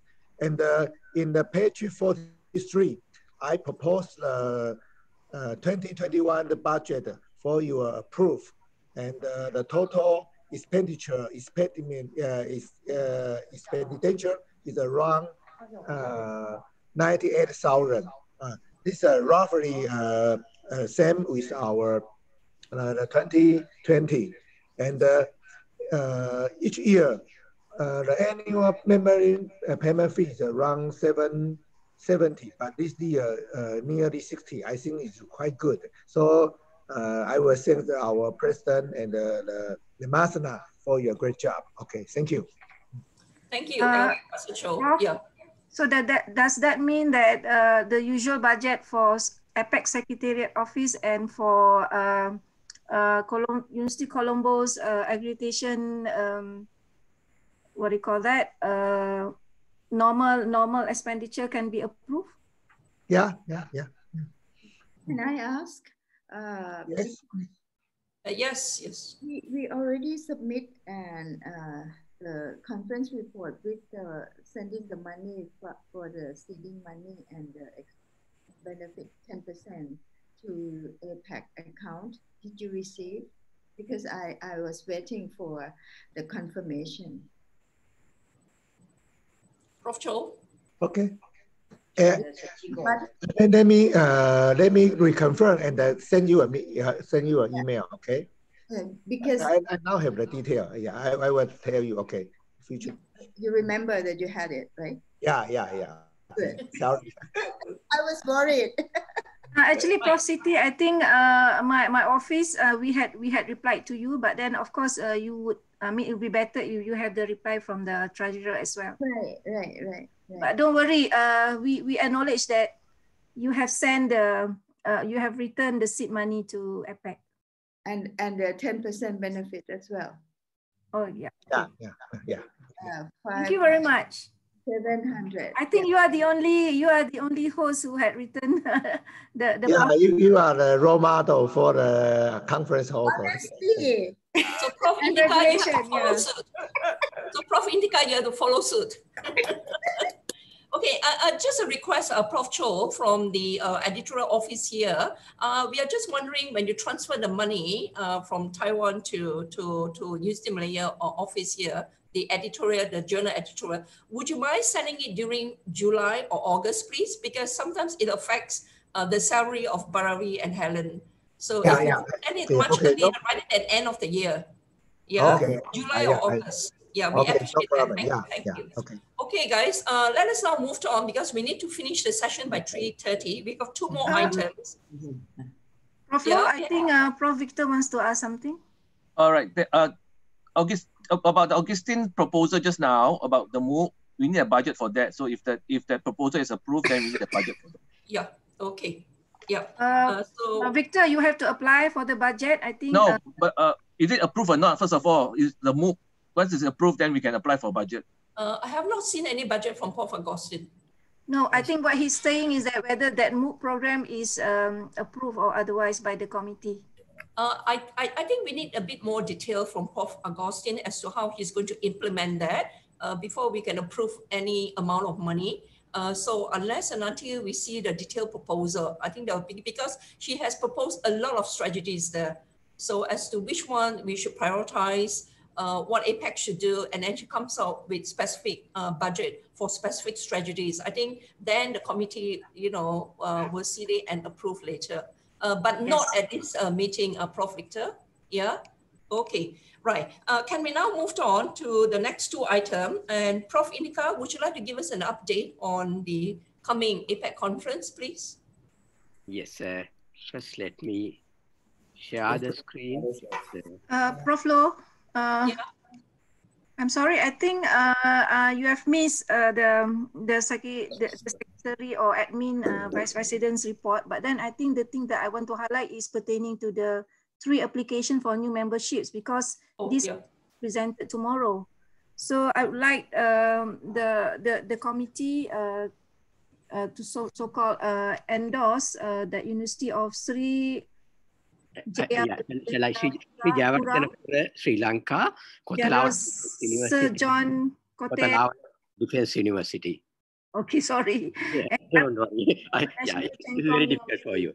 Yeah, and then from Betty from Taiwan. Yeah. National Chung Kung University. Yes. I think we had received the documents, and it's highly suggested by both regional directors. Yes. For the committee to so-called endorse this. Yes, I'm for it. Yeah. All right. Can we all endorse it so that we can carry out the inauguration tomorrow? Yeah. Thank you. Okay. Thank you. Yeah. Next.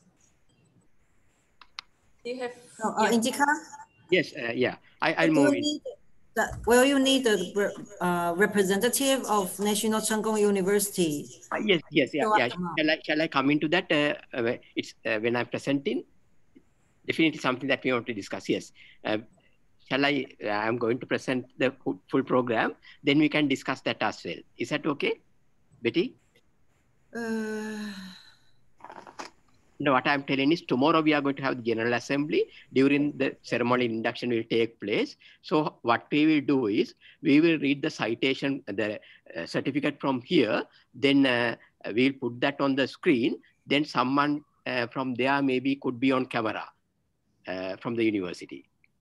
Yeah. I am not so sure because this is the last minute. Okay. Then you can come on camera. That's fine. I mean, on behalf of the university. Then we can note like you have accepted the certificate. Yeah, anyway, either me or the representative of National Chung Kung University can show up tomorrow morning online.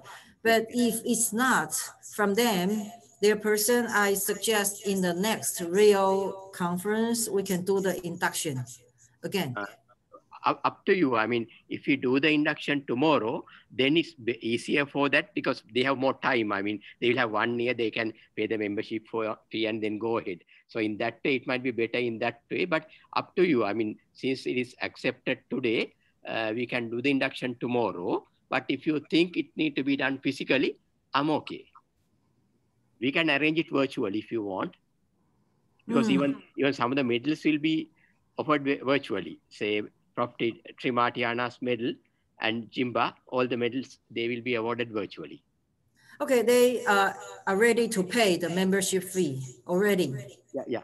However, if they can show up tomorrow online, I'm not so sure. I have to contact them now and see if I can get an answer. Is that okay? Okay, Betty. Yeah, if they are not ready to be inducted tomorrow, then we can do it in October. Maybe next time. Yes. Yeah, but he is already a member once he pays. Yeah. So let me know. Let me know in advance because then we need to arrange the procedures from here. Whether do it online or not. Let me know. Okay. I will email you. Yeah, I will email you later. So Right. So now actually we have started the conference. Yesterday we had a very successful scientific writing workshop, and then both Prof. Colin, Prof. Ayun, they were resource persons. Prof. Ayun, you want to say any words? Because there were very positive comments about yesterday's workshop, online workshop. Yes, indeed. We have three presenters, Prof. Colin, myself, and Prof. Perella, the former past president of SLME.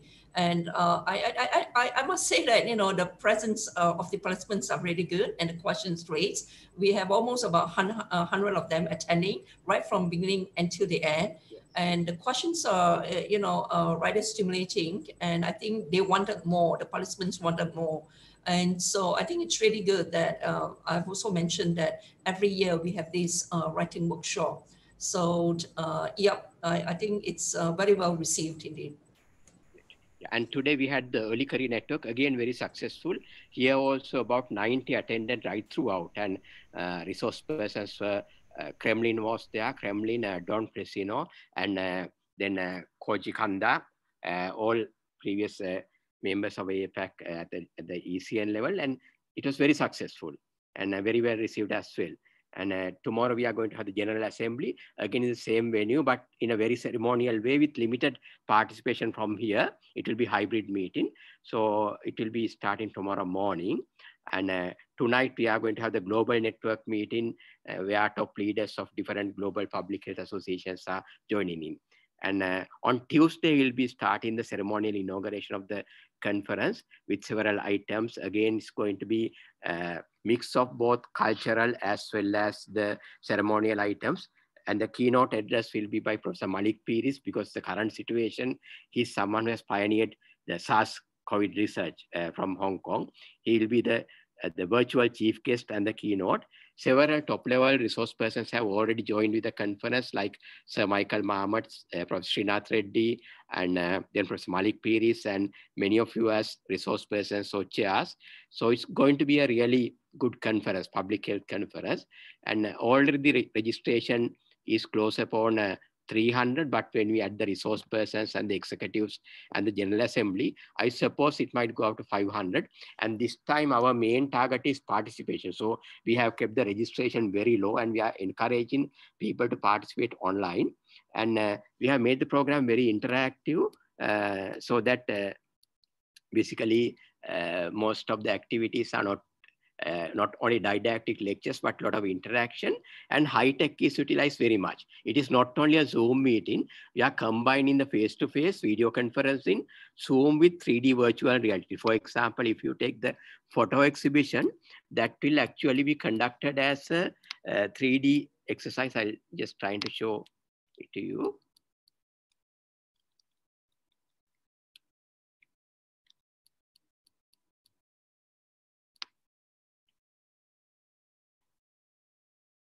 Yes, the oral presentations and the photo exhibition will be conducted as 3D virtual reality. I'm just showing you a video how it would be like. So it's virtual immersion, and this is a real photo exhibition, the video of the photo exhibition in a virtual environment. I'm just running the video, but you can basically go through this environment and navigate and see the photos. Same with the presentations, that's the oral and poster presentations. Will be in a 3D virtual environment, but your presentations will be on face-to-face. So no need to worry that you have to go through the high tech, but these areas will be high tech. For the first time, the photo competition will happen like a high tech 3D virtual immersive experience. Same with the oral presentations.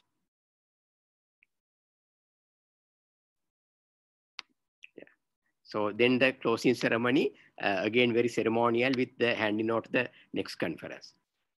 So we are looking forward to a very exciting conference. Thank you. Over, Prof. Ayun. Do you want to walk through with us the program right from the opening ceremony? I can, yes. Yeah. I will do that. Yeah. And who will be the VIP attending and whatnot? I will do that, certainly. And also the awards, the APAC awards, how we are going to give it to them. We'll do. Yes, I'm going to do it now. Just very quickly, So I am starting with actually 8th because now we have almost finished other areas, and tonight we'll be having the global network and the General Assembly. So tomorrow it will be the General Assembly, same venue, in the same ceremonial way with all of you. I have sent profile pictures to all of you. I'm very happy that most of you have used them so that it will give the kind of international flavor with your flags and everything, because we'll not be able to have the physical flags. And the Dean's meeting again in the same evening, chaired by the President and then the Dean of our faculty. And then moving into the actual conference, the real conference on Tuesday, starting ceremonial inauguration, starting at our time 8:30. There'll be a lot of Sri Lankan cultural items embedded within this. So to give the flavor of the country, because many won't be able to attend online. So national anthem, and there's our traditional lighting of oil lamp, again a ceremonial thing, welcome address by me and the President, and then the message by the WHO regional director and the keynote address. Then there'll be some Sri Lankan and then international musical interlude, and then award of medals. The medals are awarded to Dr. Palitha Bekon. So the citation will be read. Now the citation will be read by Dr. Asia Fense. Masamine Chemba, citation read by Prof. Ayun Lo. So I'll be sending you the citation. Professor Senaviratna will be awarded the medal from here. And Prof. Trimatiana, citation read by Prof. Augustine. So when you are doing this, it would be really nice if you can join from your venues with videos like what you are doing right now. For example, when Prof. Trimatiana is felicitated, you can switch on your video from your end, maybe with some of the participants from your faculty, so that we can respect her in that way as well. Same with so Indika, so yeah. The citation are actually already prepared and you'll be sending it to us, is it? Yes, citation already prepared. We'll be sending it to both of you. So when we are announcing it from our end, then just a matter of, we'll be giving you the host, right? So you can just read it from there. And the camera will be on you. Camera means the will be on you. Video will be on you. Same with Agustin. And tourist board is working with us because we want to give promotion to the country and encourage tourism. Theme presentation also very artistic, cultural presentation, highlighting public health aspects. So those will be very unique kind of aspects. And then moving into the first symposium, the regional perspective of COVID-19 country presentation. Ananda Vijay Vikram, I think, you know, is the chief physician related to infectious disease. We are awaiting confirmation from Malaysia, and from Hong Kong, we have got the confirmation. And Thailand also, we have got one confirmation, I think from the Ministry of Health. But Taiwan, it would be good if you can have a presentation on Taiwan also. I know that's quite late in the day, but since Taiwan has done very well, it would be quite nice if there's any possibility of having a presentation. Betty, Prof. Cho, what do you think? If you can get DG Wong on board for a very short presentation, that would be really great, because it would be nice. Prof. Colin Beans, his name is not appearing, but he's doing the Australia country presentation. Australia country presentation by Prof. Colin. So we have 5 at the moment. 10 presentation, we have 1 more slot. You mean symposium number 1? Symposium number 1, yes, please, yeah. From 11 to 12:30? That's Sri Lankan time, yes. Yeah. And you want to invite DG Wong now? If you can get DG Wong, yes, so notice. Yes. Oh, I'm not so sure. Or anyone, Betty, anybody. Anyone, Betty, HI? Betty did a very nice presentation for Japan's conference. Me? Yeah, your presentation for Japan was very nice. Thank you. Confirm then. So you want me to talk about COVID-19? Yes, the country situation, because Taiwan has done so well related to COVID-19, and it would be worthwhile experience for others to learn also. So what day is it? Tomorrow? Tomorrow. No, day after tomorrow. Day after. No. Oh, the day after tomorrow. You have 48 hours. Okay, let me check with DG Wang. Okay, okay, yeah. It's a very short presentation, maximum 5 to 10 minutes, just to tell the country situation only. Only 5 to 10 minutes? Yeah, yeah, very short presentation, just to tell the country situation. Yeah, I had another meeting, but okay, I can, yeah. All right, if DG Wang cannot make it, and since Jim Ba recommend me. Yes, yes, please. Yeah. Okay, I can do it. Yeah. All right. Great, fantastic, thank you.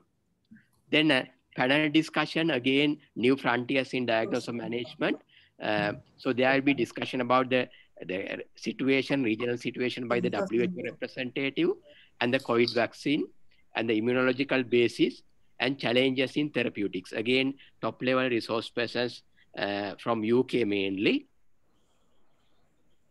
And these areas, lunch break, there will be where we will be going through the 3D virtual reality. So you can encourage the participants and your colleagues to go into those areas and enjoy them. All these will be 3D, and this again a cultural theme presentation. And new technologies in COVID-19, again discussing about surveillance system and basically about digital surveillance systems. And next day, starting with mainly Malaysian from university, Monash University, Tintinsu, and basically sharing about demographic surveillance systems and NCDs. And Walter Patrick Memorial Lecture, this is what we are looking forward to, done by Professor Colin Beans and chaired by HY and Bruce, because you have been very close friends of Walter. So both of you will be chairing. And Walter's brother will be there in Sri Lanka, Angelo Patrick. He will be coming with the family for this special occasion. Angelo will be there. Angelo is Walter's younger brother. He'll be there for the symposium. And then health research in new normal, where you can discuss about the different research aspects. And many APAC resource persons are there, and others are also very much encouraged to join this symposium. So because this symposium will be very much APAC oriented. Panel discussion. No formal presentations, just a panel discussion. And Global Health Symposium, organized by Don Eliso. Again, top level people, including Sharon Friel and Srinath Reddy will be there. And this is going to be very special. The WHO, because they want to celebrate the universal health coverage, and the resource persons will be the regional and Sri Lankan experts on different areas on universal healthcare. And then the international experts will be Srinath Reddy, Sir Michael Marmot, and Dr. Sharon Friel, all top experts related to social determinants of health. And then Sir Michael Marmot will be doing the social determinants of health guest lecture. And finally, the organizing committee, there will be the concluding and the awarding different certificates for the winners like EC and so on and so forth. Then handing over the conference to Indonesia, where we are expecting a presentation from Prof. Santi Martini and maybe Prof. Augustine regarding the next conference. So that's the program. So very much. Thank you so much. Thank you so much. Okay, are there any comments? We have got one more last item to go. Yeah, I think these are all very clear to us. So tomorrow will be the Dean's meeting and the AGM, and then following that, the conference starts. AGM and Dean's meeting. Yes. And day after the conference. So much. Yes, the day after will be the actual conference. Yeah. Okay, then. Thank you so much, Prof. Inika. Thank you. And thank you for all the support that was given to achieve this within short time. Yes. Okay, now the last item on the agenda is, can I invite Professor Santi Martini to present to us on next year's conference?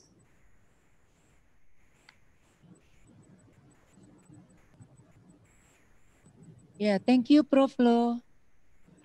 Good afternoon, Prof. Lo, as President APAC, and Prof. Agustin as President-elect APAC, and Honorable Executive Council Member of APAC. I'm really glad to invite it in this meeting and also to meet you all again. although virtually, because if meet you all as a charger for me, especially as a public health teacher. I am Prof. Lo and Honorable Executive Council Member of APAC. I am here not alone. I am accompanied by Prof. Tri Martiana as head of steering committee, and also Professor Nyoman as head of organizing committee, and Dr. Trias as deputy of organizing committee, and also Dr. Arif and Dr. Haryo as organizing committee team. At this moment, we would like to give our progress report related to our preparation as a host for 52nd APAC conference in 2021.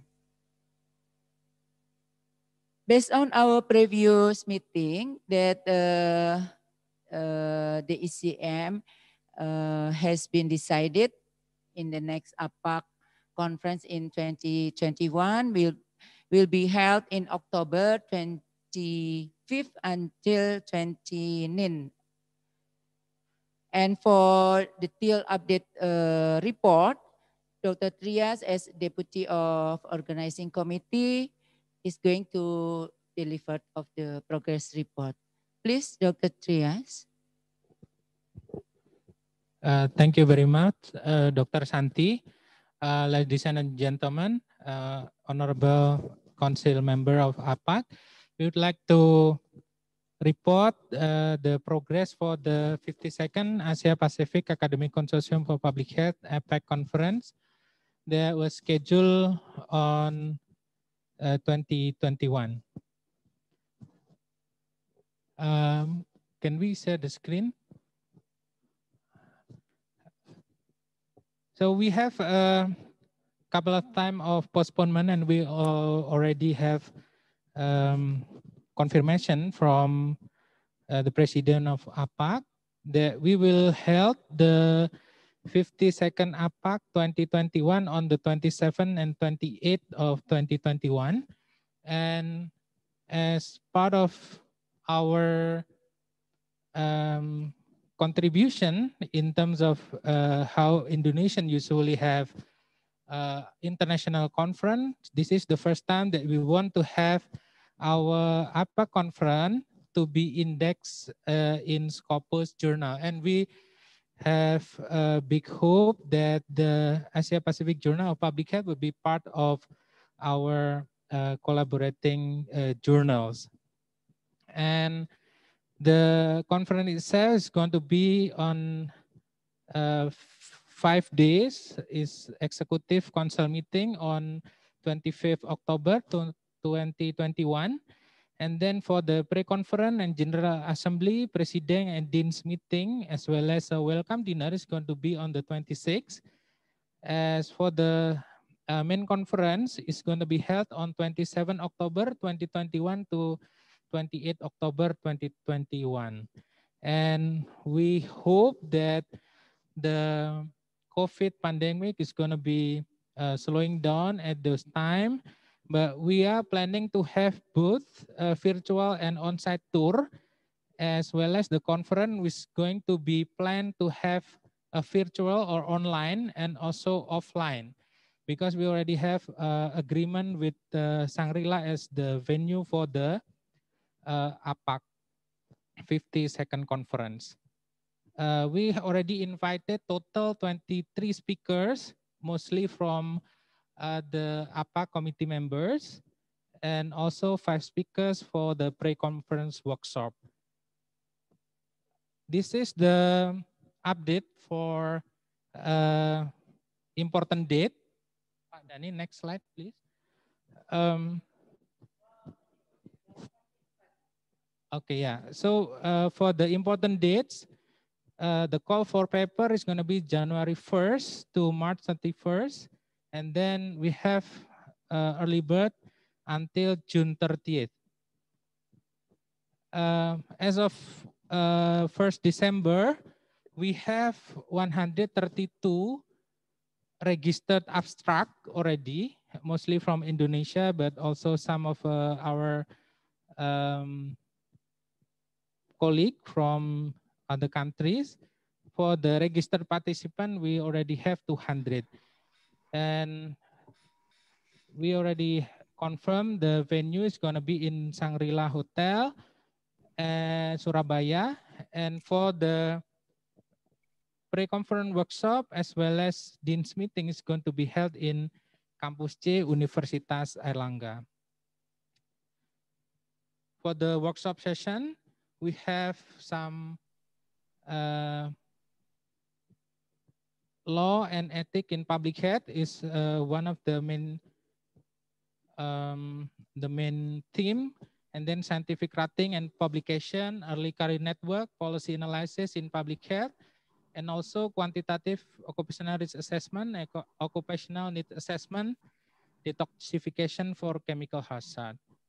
And then for plenary session, we have the prospect of fourth industrial revolution in healthcare, making technology in the fourth industrial revolution era 4.0 to foster health and prosperity, university and leadership role in artificial intelligence driven world. And then we have a couple of parallel session and also topics for oral and partial presentation. We have around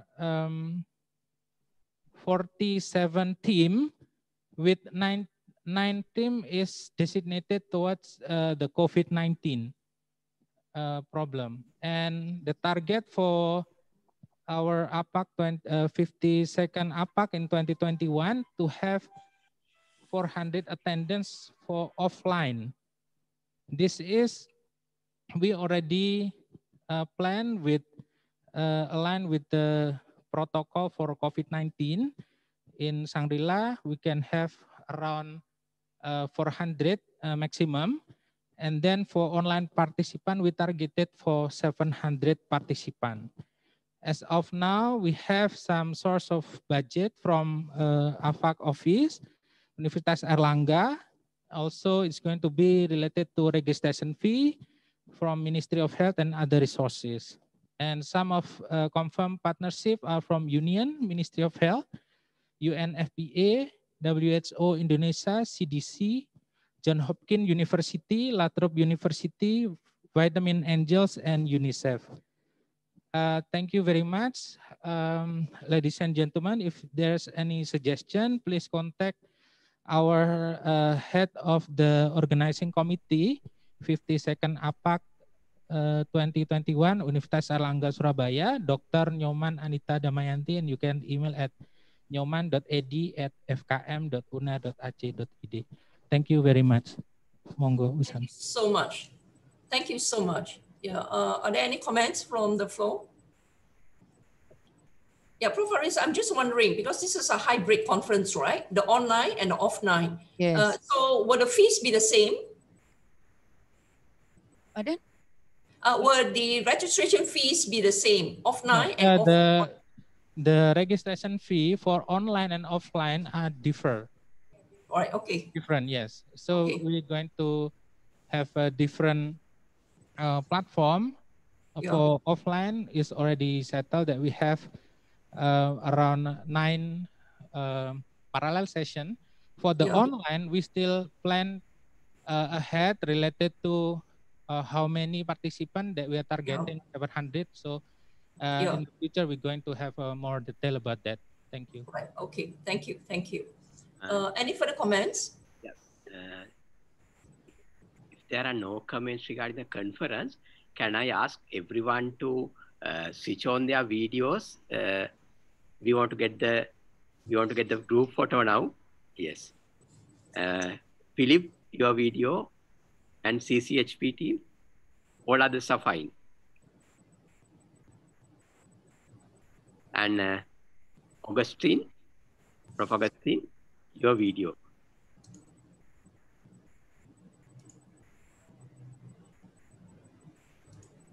Yeah, CHP, we can't see the faces. Prof. Becky, Prof. Show. Yeah, Betty, we can see. I can see. Oh. I can see. Augustine, I can't see. Prof. Augustine, can you? Yes. Turn video on, Prof. Augustine. We are in Taiwan, Thailand. Only Prof. Augustine. Prof. Augustine, can we have your video on, please? Can we have the video for the? Yeah. Okay. Got it. Bruce, nice smile, Bruce. Great. Put your best smile.